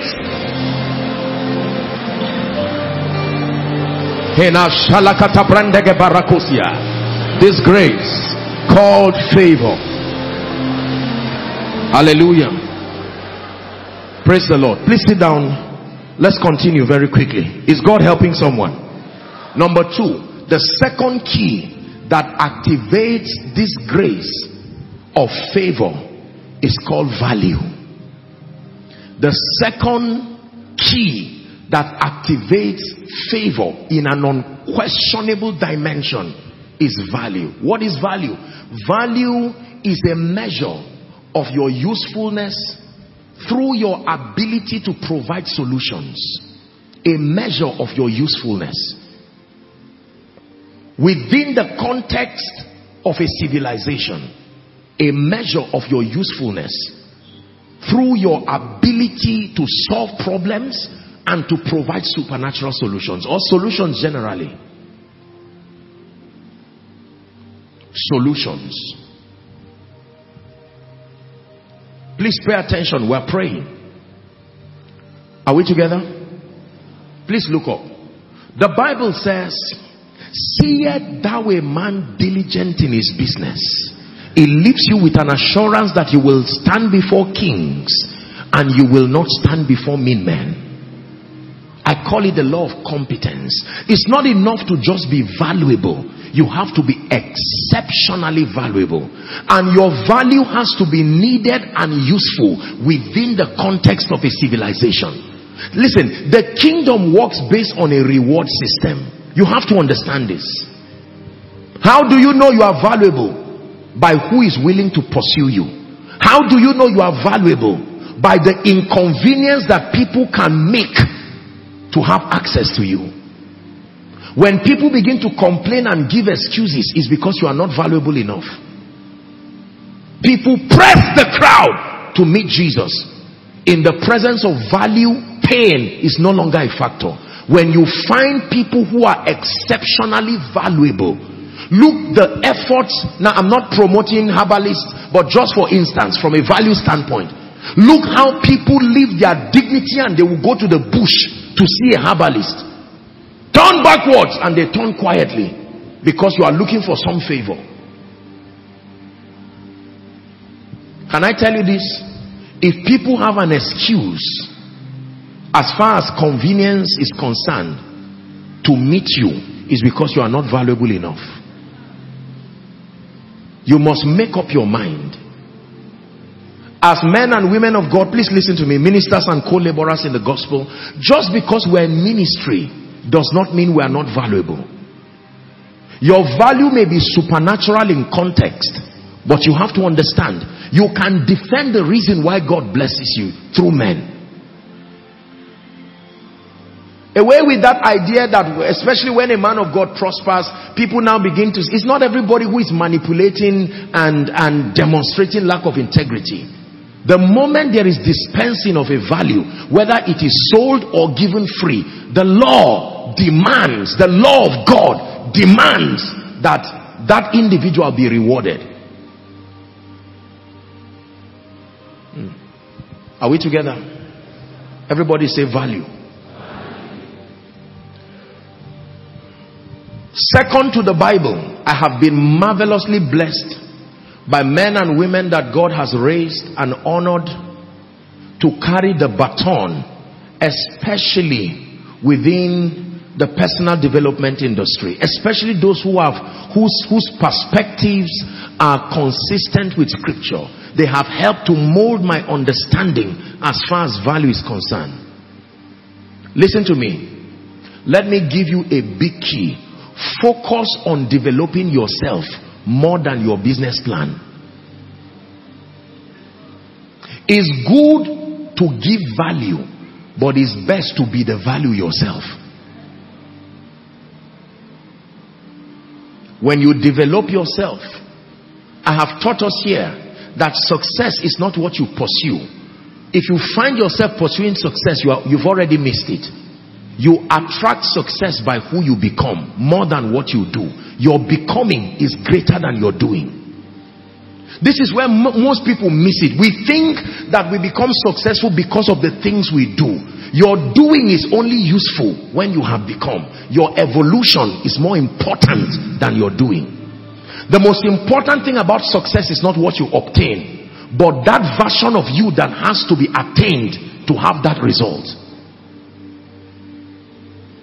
There is a better cultured version, a more disciplined version, a more spiritual version, a more cautious version.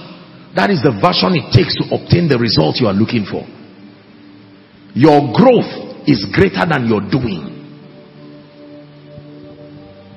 Are we learning? Make up your mind to be valuable. What does it mean to be valuable? To have the capacity to provide solutions. Listen to me. Your solutions have to be needed and useful. Don't say, I like what I'm doing. You are not the one who will pay yourself. Your solutions have to be needed and useful within the context of a civilization. I'll not say much there because of time. Value. Train yourself.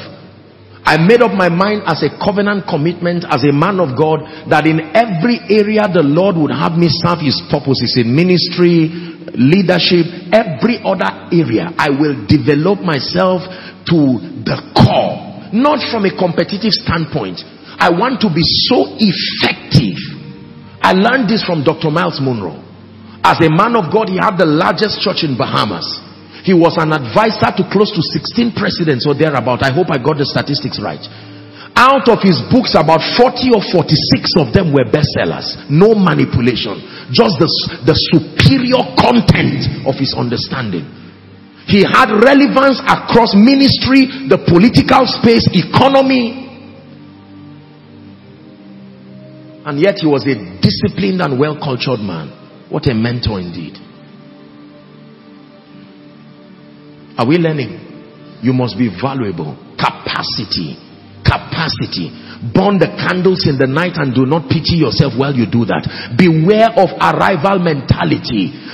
Mediocrity is what is destroying people in Africa, destroying people in this nation, destroying people in ministry, in business, in politics.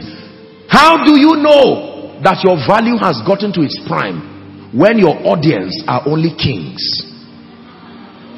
When you find out that you are in the palace, then you can truly say you have tried. If you have not served kings, you are not there yet.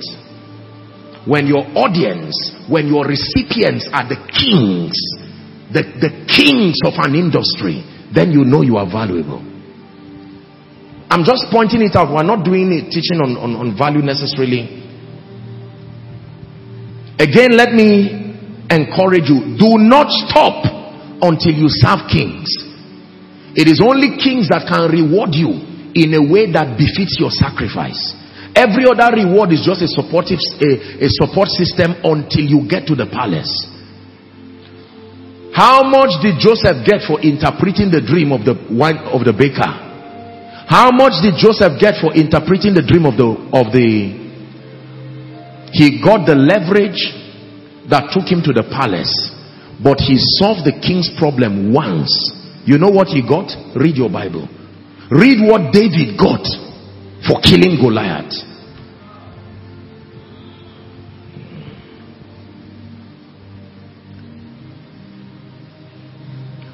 We worship God, we worship Jesus today because he's King of Kings and Lord of Lords. But we also worship him because he's done something that no God and no man can do. Nobody has the power to forgive sins and translate you from the kingdom of darkness into the kingdom of his dear son. The value, the all-surpassing value that he has, defeating death, hell and the grave. The hymn writer says, up from the grave he arose. Every other god, every other leader died and did not come back to life. But Jesus, he rose again victorious. Today he sits at the right hand of the Father. Number 3. Are we learning? What is the third key that activates favor? Relationships. Relationships. Relationships.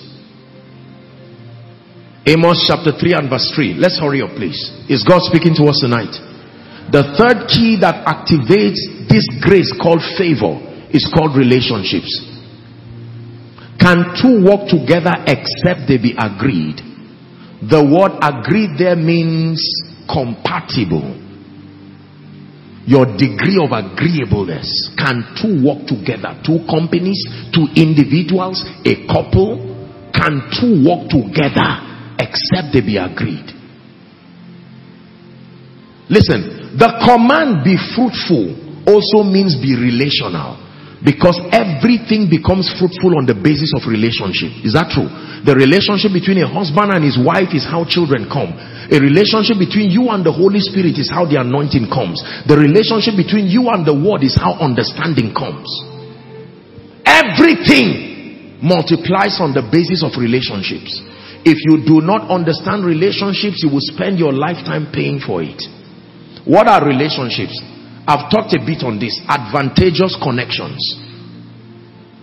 Relationships are advantageous connections. For instance, when an armed robber comes to you and points a gun, he's close to you, but you are not in a relationship because it's not an advantageous connection. He came to steal, he came to kill, he came to destroy. Relationships are advantageous connections. And listen, there is an intelligence that has to do with managing relationships. Many Christians do not understand the power of relationships. This is where, respectfully speaking, unbelievers seem to have an edge over believers. You may have heard me say it in my teachings. Please look at me. What will make a man fly a private jet from one nation and go to another nation to celebrate the 2-year-old birthday of a billionaire's child? Is the child the man's friend? What is he doing in that house? Such a busy man will leave everything and come and invest his time. You see him play. Someone that does not like children by default, everybody knows he doesn't like children. Now all of a sudden, because you see, adaptation is proof of honor. You have to be able to adapt. And he's playing, and the man looks at him and says, look, I'm looking for a team of 5 people that I'll commit to be regional directors of my company, and now that you have come, I trust you. Relationships. It is dangerous for you to not have strategic relationships. Let me give you an advice. Obtain grace from God to build relationships.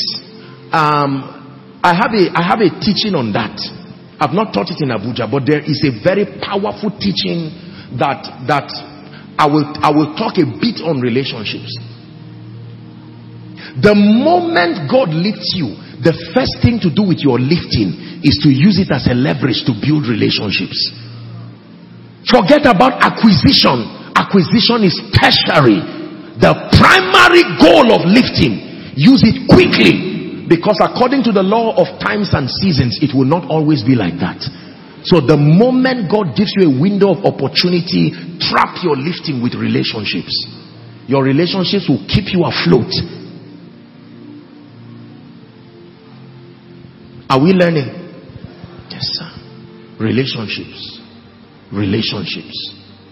The primary relationship being your relationship with the Lord Jesus Christ, your relationship with the Holy Spirit, your relationship with the Word of God, but your relationship with strategic helpers. We live today in evil times, and I'm praying for you. May you have relationships with the police. May you have relationships with the judicial system. May you have relationships with economically empowered people. May you also have relationship with those you call non-entities, because the day of their relevance according to the law of time and chance is coming. Listen, do not only have relationship with people who have risen. You've seen their future already. Those who are rising are more powerful than those who have risen. The Bible says it doth not yet appear what we shall be like. Can I tell you this? If you were not there for people at their state of infancy, don't expect to be invited at the table of greatness when they arrive there. They only remember who helped them rise. Relationships. Strategic connections. Don't look for wealthy and blessed people alone. Many of us, our relationship is just for wealthy. It's already clearly, it suggests that it's a parasitic relationship. Some of us see some of these are young ones, these small children come, you push them around. I want to see Joshua Selman, and you've pushed the next prophet without knowing. This is why it's good to show honor to all men, those above you, your contemporaries, and those supposedly below you. Relationships. Hallelujah. Please look up. Let me challenge you. Is there someone in your life today that you can actually pick the call and call him or her and say, please, I am in need of a financial situation. Help me. Not borrow me. Help me. And the person will say, I love you too much. Our relationship is so strong. I have a commitment to you. If you don't have such a person in your life, you are in trouble. Listen. Is there someone in your life today you can call, and with one dial, no matter how busy, he can pick? Apostle, people don't like me. No. If the problem is everybody, the problem is you. Nobody will just invest time like that. Relationship is an investment. Don't expect returns if you did not invest. Don't give people 2 minutes of your time with 10 years worth of trouble and expect them to remain with you. No, sir. When people do not perceive you to be an advantage to their lives and their destinies, they will love you, but they will put you in a group quietly and leave you there. I pray for you. You pray for me. I love you. I need you to survive. I won't harm you with words from my mouth. I love you. I need you to survive. It is His will that every need be supplied. You are important to me. Listen, don't allow circumstances choose your relationships. Allow the Holy Spirit in partnership with your mind and your wisdom to choose your relationships. Many of us have not been intentional about choosing relationships. Godly people, visionary people, people of excellence, people who love you sincerely in life and in death.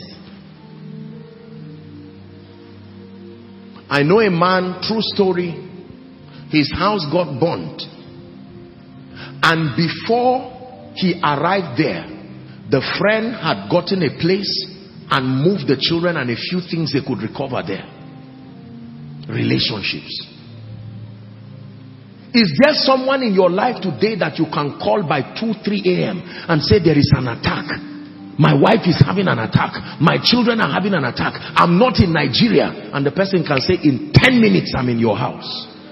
Listen, I'm giving you a wisdom key. If no matter how blessed you are, a day will come, you will see that you cannot solve every problem by yourself. And woe betides the man who is alone in the presence of challenges.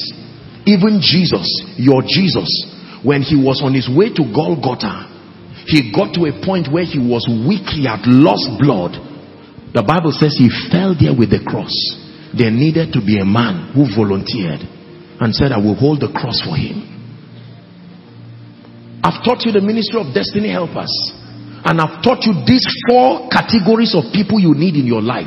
Let me do a 1-minute recap in case you were not here or you've forgotten. Number 1, that when it has to do with relationships, destiny helpers, you need divine connectors. They can't help you, but they know who can help you, and they can connect you to that person. Number 2, you need men of influence. They are willing to invest their credibility and their track record to help you rise. Number 3, you need gifted people, the men and women who produce results.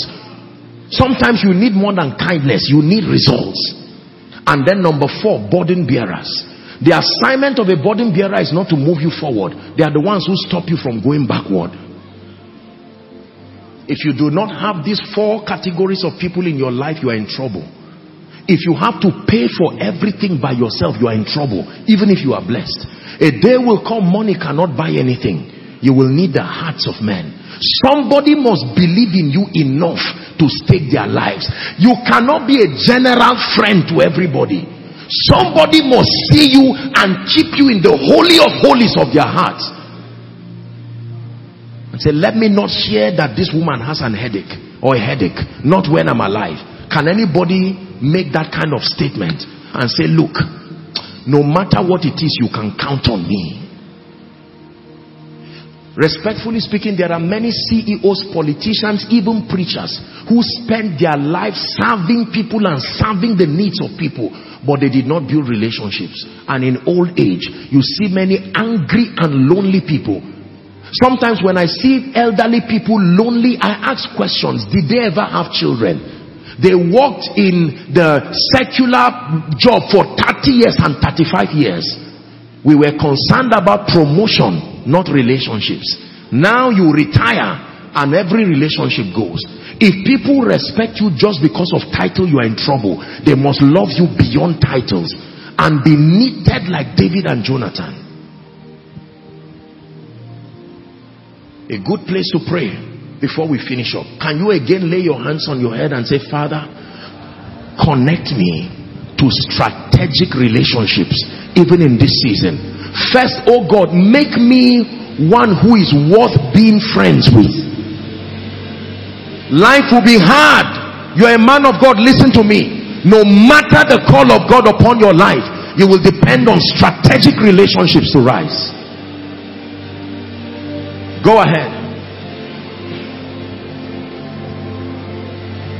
Are you praying?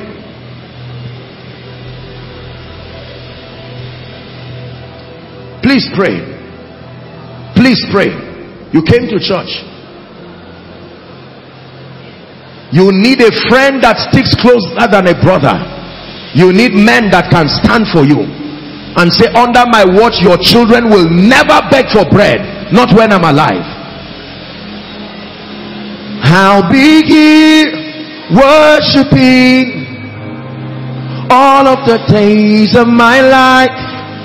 How big ye worshiping all of the days of my life.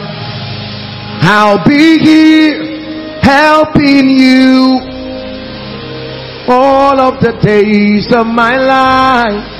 How big he helping you all of the days of my life. How big he holding you all of the days of my life.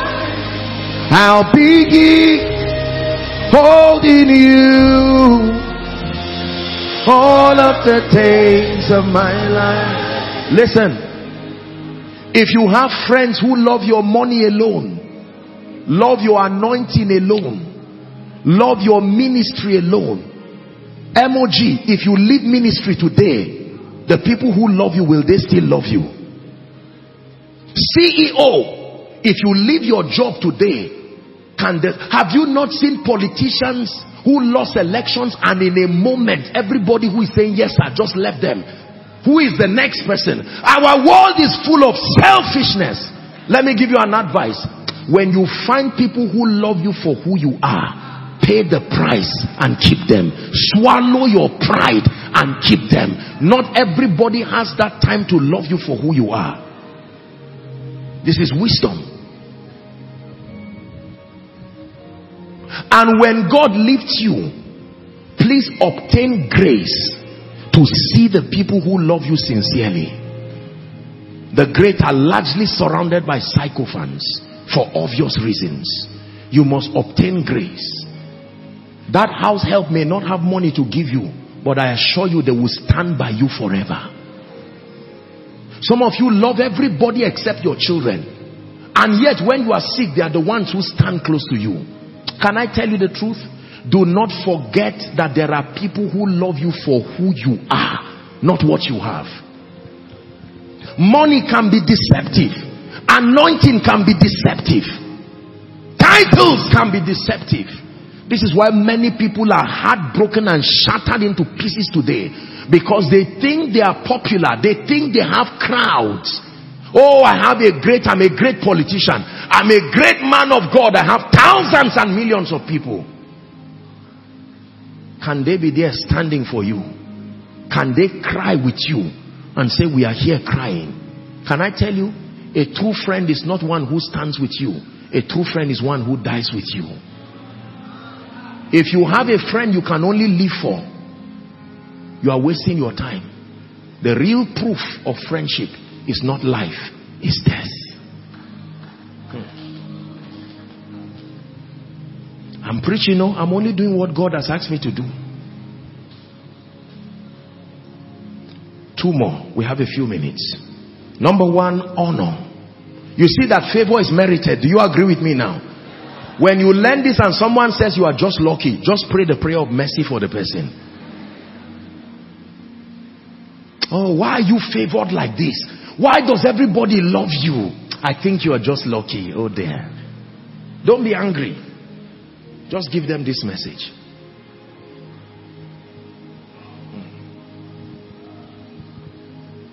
Number 1, honor. Number 2, value. Number 3, relationships. Number 4, the 4th way that you activate this grace called favor is through prayer. You can provoke favor through prayer. Favor is one of those systems of advantage that can be activated in prayer. Ask Jabez, oh, that thou wouldest bless me, enlarge my coast, let your hand be upon me. You can pray favor. I prayed for favor for 1 full month. It was a February. From 1st to the last month. Favor. Lord, the heart of man is selfish, but by your grace you are able to place something upon the heart of kings and nobles that can cause them to be attentive to your need. When God says amen to your prayer, it is truly amen. God will raise a fish to bring out coin from his mouth. Does a fish eat coin? But when favor is on you, God can use Pharaoh to give you gold. Everything has riches in it. It only hides it. It's favor that allows them to give it. The Bible says, as for the earth, out of it comes bread. Please listen to me. There are many of you right now, the truth is that with the current price of land, physically speaking, you may never have the opportunity to build a house in your lifetime. But favor can build one for you and give you the key just like that. It's not a call to irresponsibility. It's a system of advantage. Are you learning? Please go back this week. I'll give us an assignment by the Spirit when we're wrapping up. Use this week, among the many prayers you will pray, pray favor-provoking prayer. Lord, show me favor. I didn't come from a family with any advantage by default. If you do not help me, I don't have an uncle or an auntie somewhere. But I look to Yahweh, Yahweh. My hope is Yahweh, Yahweh. I look to Yahweh, Yahweh. Forever Yahweh, Yahweh. One more time. We look to Yahweh, Yahweh. Our hope is Yahweh, Yahweh. We look to Yahweh, Yahweh. Forever Yahweh, Yahweh. Listen, remember that men are not your source. They are only channels. The real source, praise God, from whom all blessings flow. The hymn writer says, it comes from God. It only comes through men. When you exalt men above God, you are in trouble. Can I tell you this? Truly, God can give favor to men. God can pick you like this and say, where is he? I'm in Abuja here, and God can pick you and give an instruction and tell men to honor you. And in 1 week, God can use men to change your life in a way that you will be afraid of your own testimony. Believe this. Oh, favor.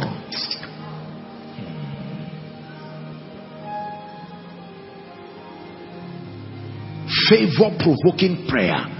There is a way you can hold on to the four horns of the altar, except you are not tired of your situation. If you keep giving flimsy excuses, you may sit down there as a preacher, as a businessman. You are not just an entrepreneur. You can go back. My Father and my God, I bow my knees to our Father and begin to pray. Favor, oh God, I call for favor. And whilst you are praying, God will wake someone and say, the 1 billion that you have kept for charity to help people, there is one of my sons and my daughters that requires help from there. That person is the only breadwinner out of 12 people. If you do not arise, listen, how did the salvation of the Gentiles come? Read your Bible, Acts chapter 10. Cornelius was praying. Cornelius was sowing seeds, and God himself told Peter, get up, don't call what I've called clean unclean. There is a call. Carry your presence straight to the house of Cornelius. That was where the salvation of the Gentiles started. Listen to me, please hear me. Minimize knocking on the offices of men and ask God to do the knocking for you. Those men will not listen to you. They are too busy living out their destinies. Don't go around getting angry and saying, this person, you have what it takes to help me. When God knocks, see, there is a name he is called. He's called the Father of Spirits. He can wake any spirit in the middle of the night. Have you considered this family? And he says, do something for them. And someone just shows up in your life and says, by divine instruction, I don't like you, but by divine instruction, he said, every month for the next 2 years, I should give you this. And you are wondering, it's a lie. You may think these are some crooks trying to play games with you. Can I tell you this? The Bible says, what things soever ye desire, what things soever ye desire, when ye pray, believe that thou receivest it, and thou shalt have it.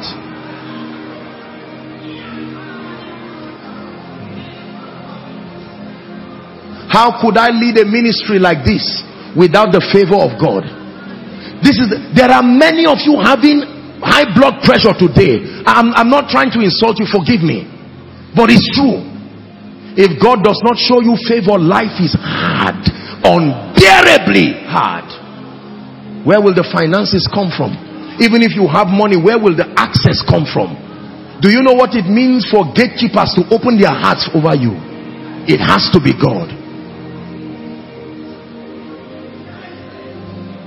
In 1 minute, I'd like you to pray, Father, may favor come upon my life. May favor come upon my life.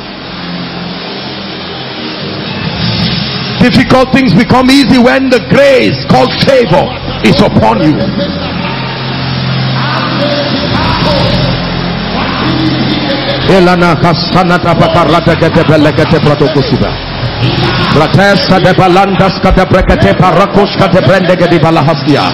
Ye have not because ye ask not.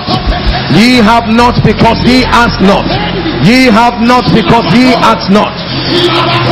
Ye have not because ye ask not. Hallelujah. Praise the Lord.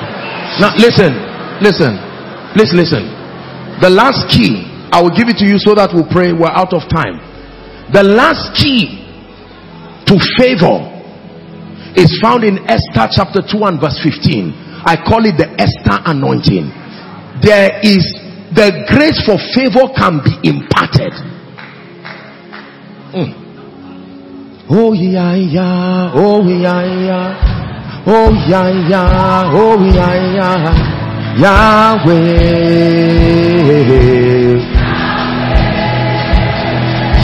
Oh yeah, yeah, oh yeah, yeah, Yahweh.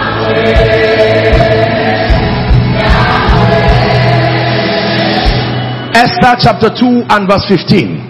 Something is coming on someone right now.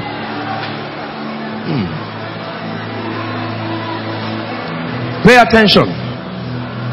Now when the turn of Esther, the daughter of Abihail, the uncle of Mordecai, who had taken her for his daughter, listen carefully, was come in unto the king, she required nothing but what Haggai the king's chamberlain, the keeper of the women, appointed. And Esther obtained favor in the sight of how many? All them that looked upon her. Next verse 16. The Bible says, so Esther was taken to King Ahasuerus in his royal house in the 10th month, which is the month Tebeth, in the 7th year of his reign. And the king loved Esther above all the women, and she obtained grace and favor in his sight more than all the virgins, so that he set the royal crown upon her head and made her queen instead of Vashti. When you read the verses before 15, the Bible says there were many women, and yet Esther went to this strange man called Haggai. He had worked with the king a long time. He knows what the king is looking for, and she asked him, what does the king really want? And Haggai said, there is an oil I will give you. Just keep rubbing on your body for 1 year. That's all. Forget all this how to walk. The Holy Spirit can search the heart of your destiny helper. He knows what he wants. Hear me, my brothers and my sisters. Truly, there is an anointing for favor. There is a grace called favor. The assignment of that grace is to insist on the heart of men. The proof of favor is not money. The proof of favor is the loyalty of the hearts of men towards you and towards your assignment. Access to systems and structures.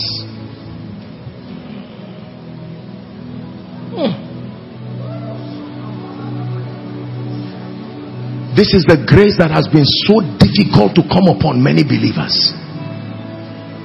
Because of dishonor, because of lack of value, because of disobedience to the principles of relationship, because they do not ask, and finally because they have not cared for such a grace.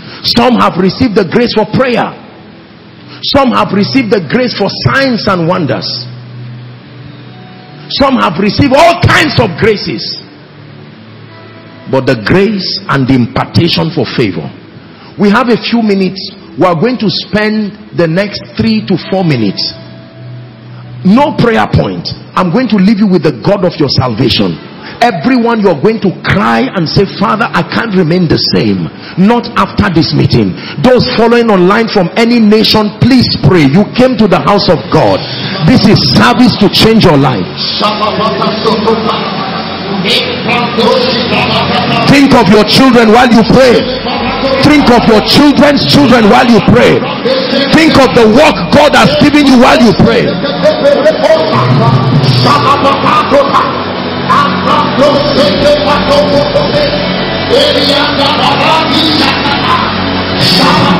Go ahead and pray.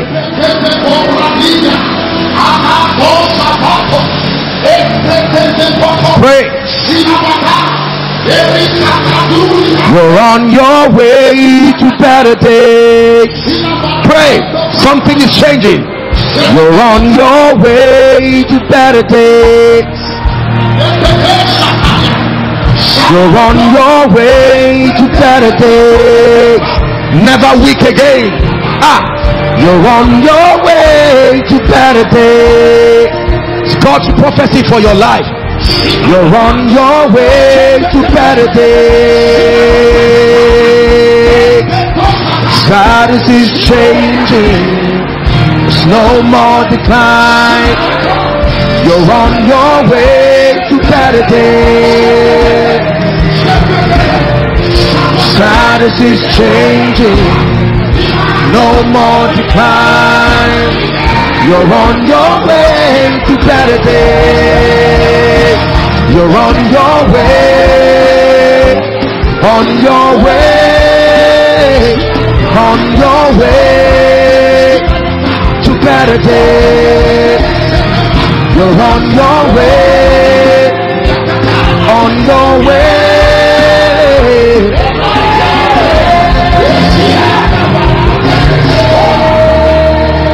Go ahead and declare. I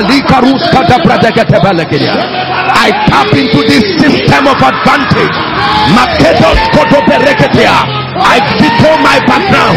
I veto my limitations by the power of the Holy Ghost. I tap into this grace called favor. This grace called favor. This grace called favor. Favor with God, favor with men, favor with God, favor with men, favor with systems, favor with structures, favor with gatekeepers.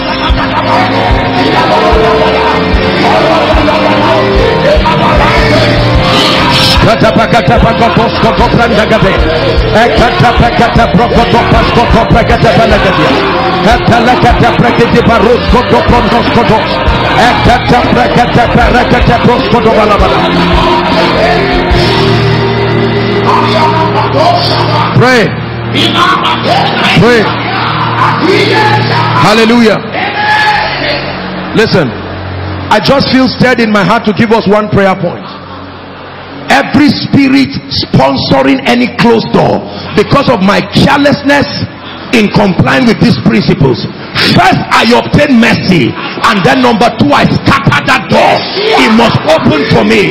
Every spirit that closes the door leading to the next level of my Christian experience, I obtain mercy. Mercy for dishonor, mercy for being mediocre, mercy for not understanding relationships, mercy for not being prayerful, and mercy for rejecting this impartation. But then I command every devil, lift your hands. It's time for the door of my destiny to be opened.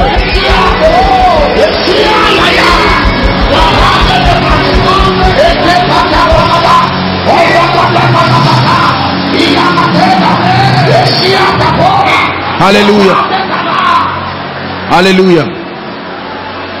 Please look at me. Listen. The law of impartation demands that number one, you must believe in God, who is the source of all things. Number two, you must believe in the vessel that he's using. Remember, when there was a problem with oil, the instruction was, go to them that sell and buy it. Now you know how you buy it. Buy it with honor, buy it with value, buy it with relationships. I just gave you currencies. Buy it with honor, buy it with value, buy it with relationships, buy it through prayer. Go to them that sell and buy. Are doors closing over your destiny? Then you need favor. Go to them that sell and buy. Is your business crashing? Your financial life crashing? Affecting your spiritual life? You used to have time for God, time for prayer, time for worship, to give to the house of God. Right now, you who was on fire, you've gone down spiritually because of looking for tea and bread. Go to them that sell and buy.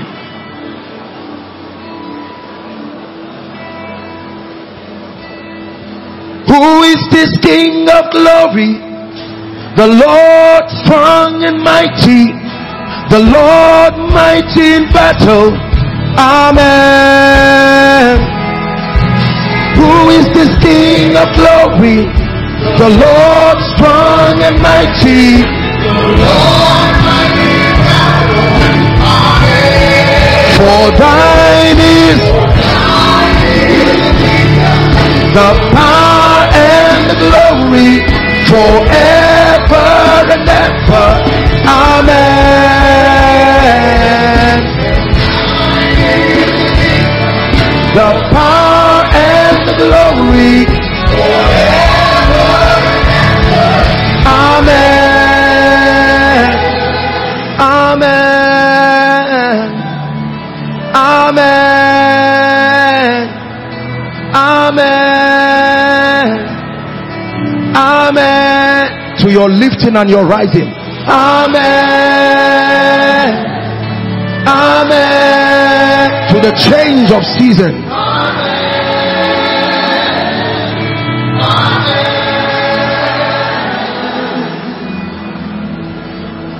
You don't have to kneel, but I want to pray for you.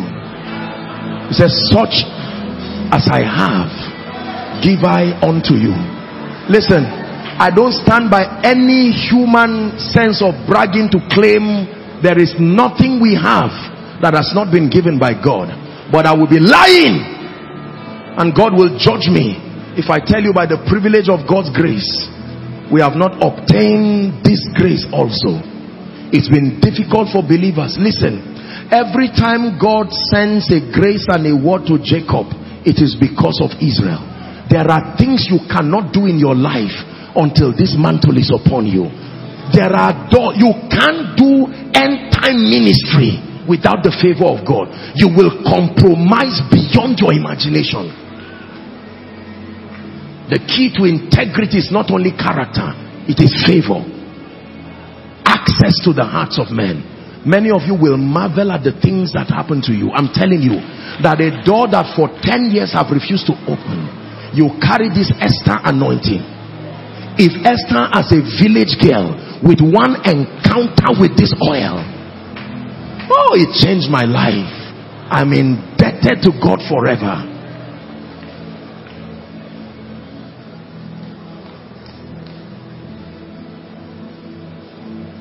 Some of you are crying.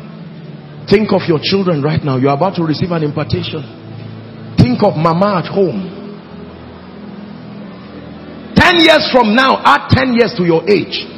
20 years from now, add 20 years to your age. No achievement, no nothing. I don't want you to feel bad, but it's time to get serious. There is a system of advantage you have not tapped into.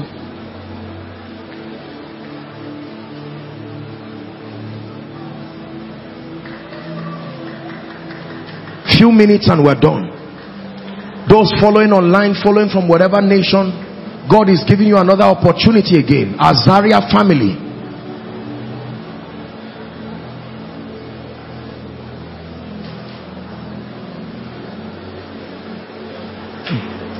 Yes, sir. Yes, sir. Yes, sir. I know it works. Brothers and sisters, I know. I know. There is this grace. Mama, you may be old in age, but this grace still works. Apostle, I didn't have the opportunity to go to school. Find comfort. Favor works. Apostle, I'm tired. People keep disappointing me politically in business. Find comfort. I come from a village, it's difficult to even see the map. Find comfort. Favor is not a license for laziness. That's why I told you it's not just unmerited access. It is divine help. God and men in partnership, holding your hands to lift you. Please pray. One more minute. You're about to receive this impartation.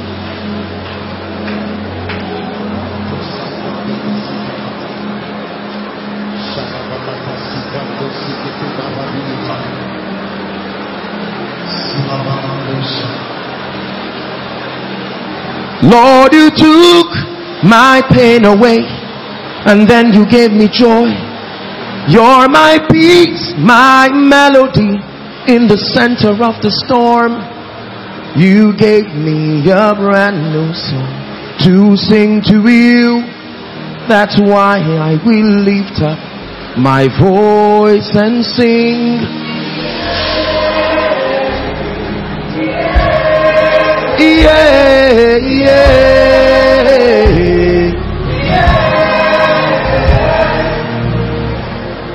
You've taken the pain and the sorrow away. You've given me peace undeniable. There's no need to cry, 'cause you're always with me. You're my Father, my everything, yeah.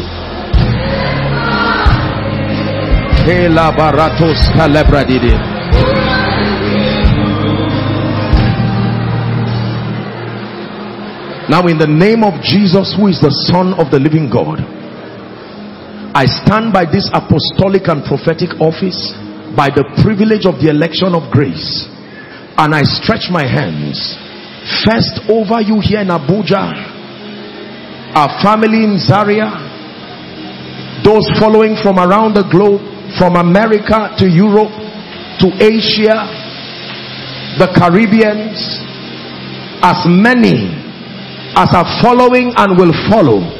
In the name of Jesus, the one who has shown us mercy, I decree and declare right now, receive ye this grace called favor. Receive ye this grace called favor. I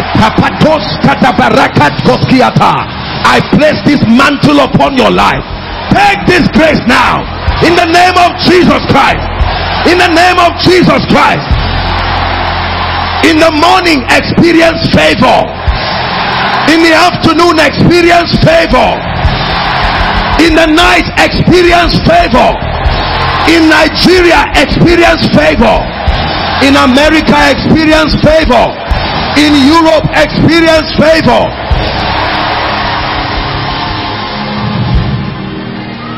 Every door that that needs favor to be open, I declare, may favor open that door now.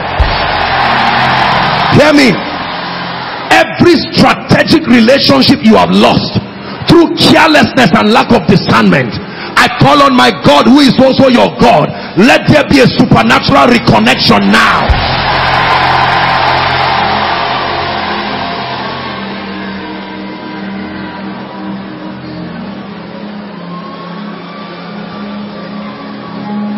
Every door that dishonor has shut, that was once open and dishonor shut it, by the mercy of the God of David, we reopen that door now.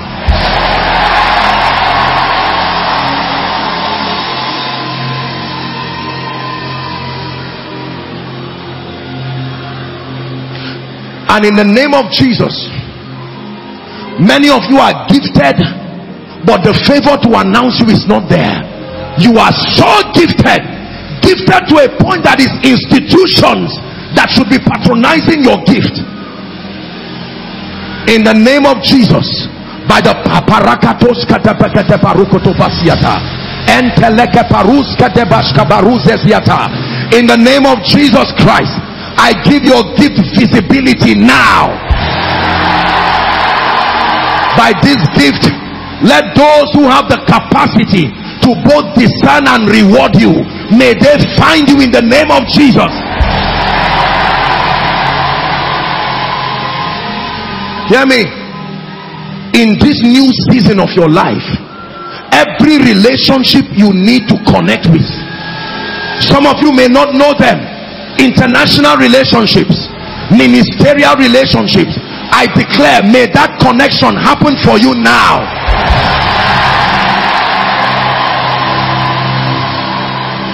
Everyone anointed, commissioned and ordained to find you and hold your hand in this season, wherever they are, I stand by the prophetic. I call them into your life now.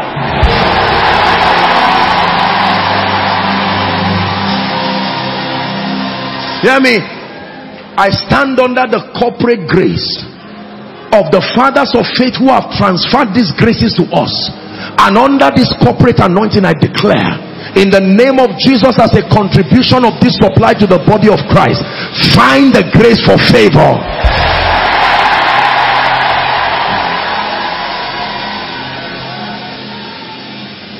By this grace, shame, reproach, hear ye the word of the Lord.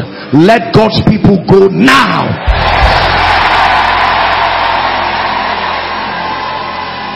Hear me. By this grace upon you, whoever has forgotten you, no matter how long, in the name of Jesus, by favor, may the book of remembrance be opened over you now.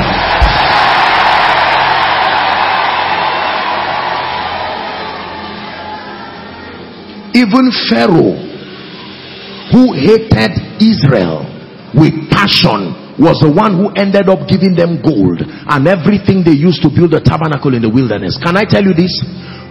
When favor comes upon you, it's not only friends that bless you, anybody directed by God. I pray for you. Whoever must bring forth their credibility, their time, their resources, their endorsement to shift you to the next level, I call them forth by prophecy now.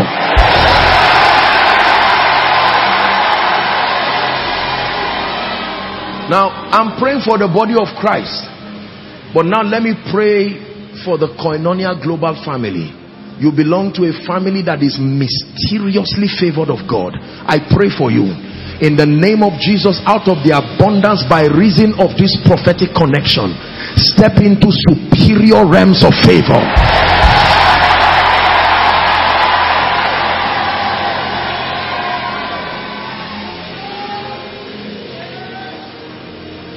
By this favor, may your life be a fearful wonder, first to you and then to everyone around you, in the name of Jesus Christ. Please listen. Walk conscious. This I want to encourage everyone. Please just listen to the following instructions. Number one, please ensure at least 3 or 4 people listen to this message. Let it be your gift. Forget about buying recharge card or whatever. Look for at least 3 people, maybe your family members, maybe your husband, maybe a director. You've been giving people money. Thank God for that. You can go to, I think it should be on our YouTube page. Go there.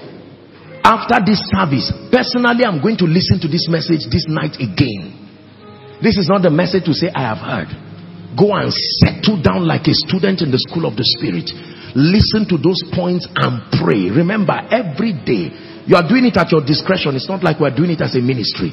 Pray every night, Lord, open doors of favor, and you watch what the power of God will do in your life. But please listen to me. From this week and for all the other weeks, don't come alone. Well, if there is no space, if you have to sit on the roof, sit on the roof. Invite your friends and your family. This is not just coming for service. There are graces, there are truths that I'm going to be sharing by the Spirit. And I'm telling you, at the end of this, you will stand in awe. The only thing you will be left with is tears and praise. Because when you see the way your life will move, your company, your ministry, whatever it is. Let me make the altar call. Jesus is the foundation for not only favor, but salvation. Please, let's minimize movement. We just taught on honor. There are people in this auditorium. There are people seated around the balcony. All the overflows outside. There are those following from different nations. Zaria. You're saying, Apostle, I need Jesus. That is the bottom line. No cajoling, no manipulation. I need Jesus. Or you are saying, Apostle, right now I need to reconnect. Remember, we spoke about relationships. The first relationship you need is Jesus. Wherever you are, we have just 1 minute for you. Please, I'd like you to leave your seat. You are saying, Apostle, I want you to please pray for me. I don't want to return home the way I came. Wherever you are, please leave your seat. Come and stand. Those from outside, I'd like you to come. Join them quickly. I want to pray for you by myself. God bless you. Please come. Please come. Don't be ashamed. Come. Don't wait for someone to be the first. You are the first. Come. Come. Come. Just breathe your name upon me. Breathe. Just breathe your name upon me. Breathe. Keep coming. Come to Jesus. Yod He Wahei is your name. Breathe, Lord. Please keep standing. Stand. You don't have to kneel. Just breathe your name upon me. Breathe. Come. Just breathe your name upon me. Breathe. He can give you a new beginning tonight. Just breathe your name upon me. Yod He Wahei is your name.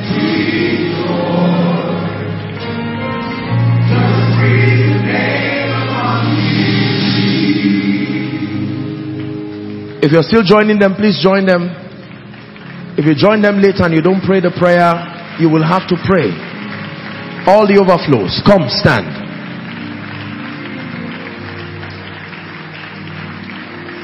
Come. Please come. Run to Jesus.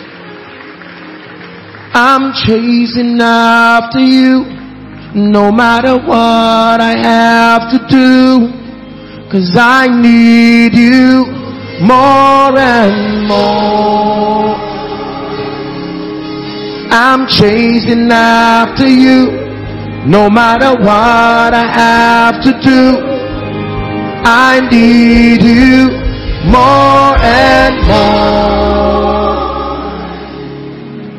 I salute every one of you, young and old alike, standing. Some of you are crying. Don't be ashamed of your tears.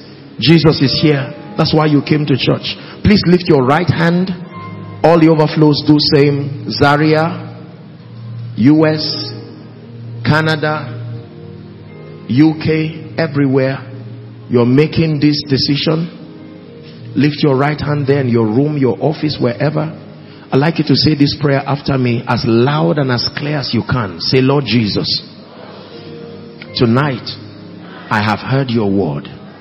I believe that you are the Son of God. I believe that you died for me. I believe that you rose again for my justification. Tonight, I receive eternal life into my spirit. I receive the abundance of grace and the gift of righteousness. I declare that I reign in life. The power of sin, Satan, hell, and the grave is broken over my life. I live a victorious Christian life. From today and forever, I am a child of God. I belong to the family of God. Amen. Keep your hands lifted. Father, we thank you for these ones. It's always a delight when we have many come to Jesus.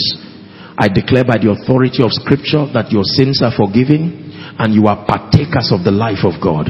In the name of Jesus Christ, I commend you to the ministry of the word, and I commend you to the ministry of the spirit, that you be established and grounded in righteousness, and that you will live your life loving Jesus, living victoriously and serving the purposes of the kingdom. I declare every power that is not of God, let it be broken over your life. In the name of Jesus Christ. In the name of Jesus Christ. My friend, look at me. Tap this gentleman for me. The one whose hand is shaking. Look at me. I curse that spirit out of him now. Help him. In the name of Jesus Christ. I declare that from today you are saved. You are children of light, sons and daughters of the living God. In the name of Jesus Christ. Hold that mama for me. I command this spirit. I'm seeing like a serpent. Let her go. You heard her declaration. Let her go now. The name of Jesus Christ. Salvation is a real experience, is a real miracle. The Lord bless you, every one of you. The Lord increase you. Now very quickly, please open your eyes. Amen. We're done praying. There's a gentleman waving the placard, the counselor. Please, all of you in concert, just move to my right, which is your left. Move whatever direction you see the placard. There will be a group of people. Zaria, same thing, and all the centers available in the name of Jesus. Let's celebrate them as they go. Hallelujah. Praise the name of the Lord. Again, let me remind you, please do not come alone next week. Come with your heart open. Come ready to receive. Please rise up as we close the service. Thank you for your patience. The Lord bless you. The Lord honor you. The Lord bless you. I declare that your week beginning is a week of excellence.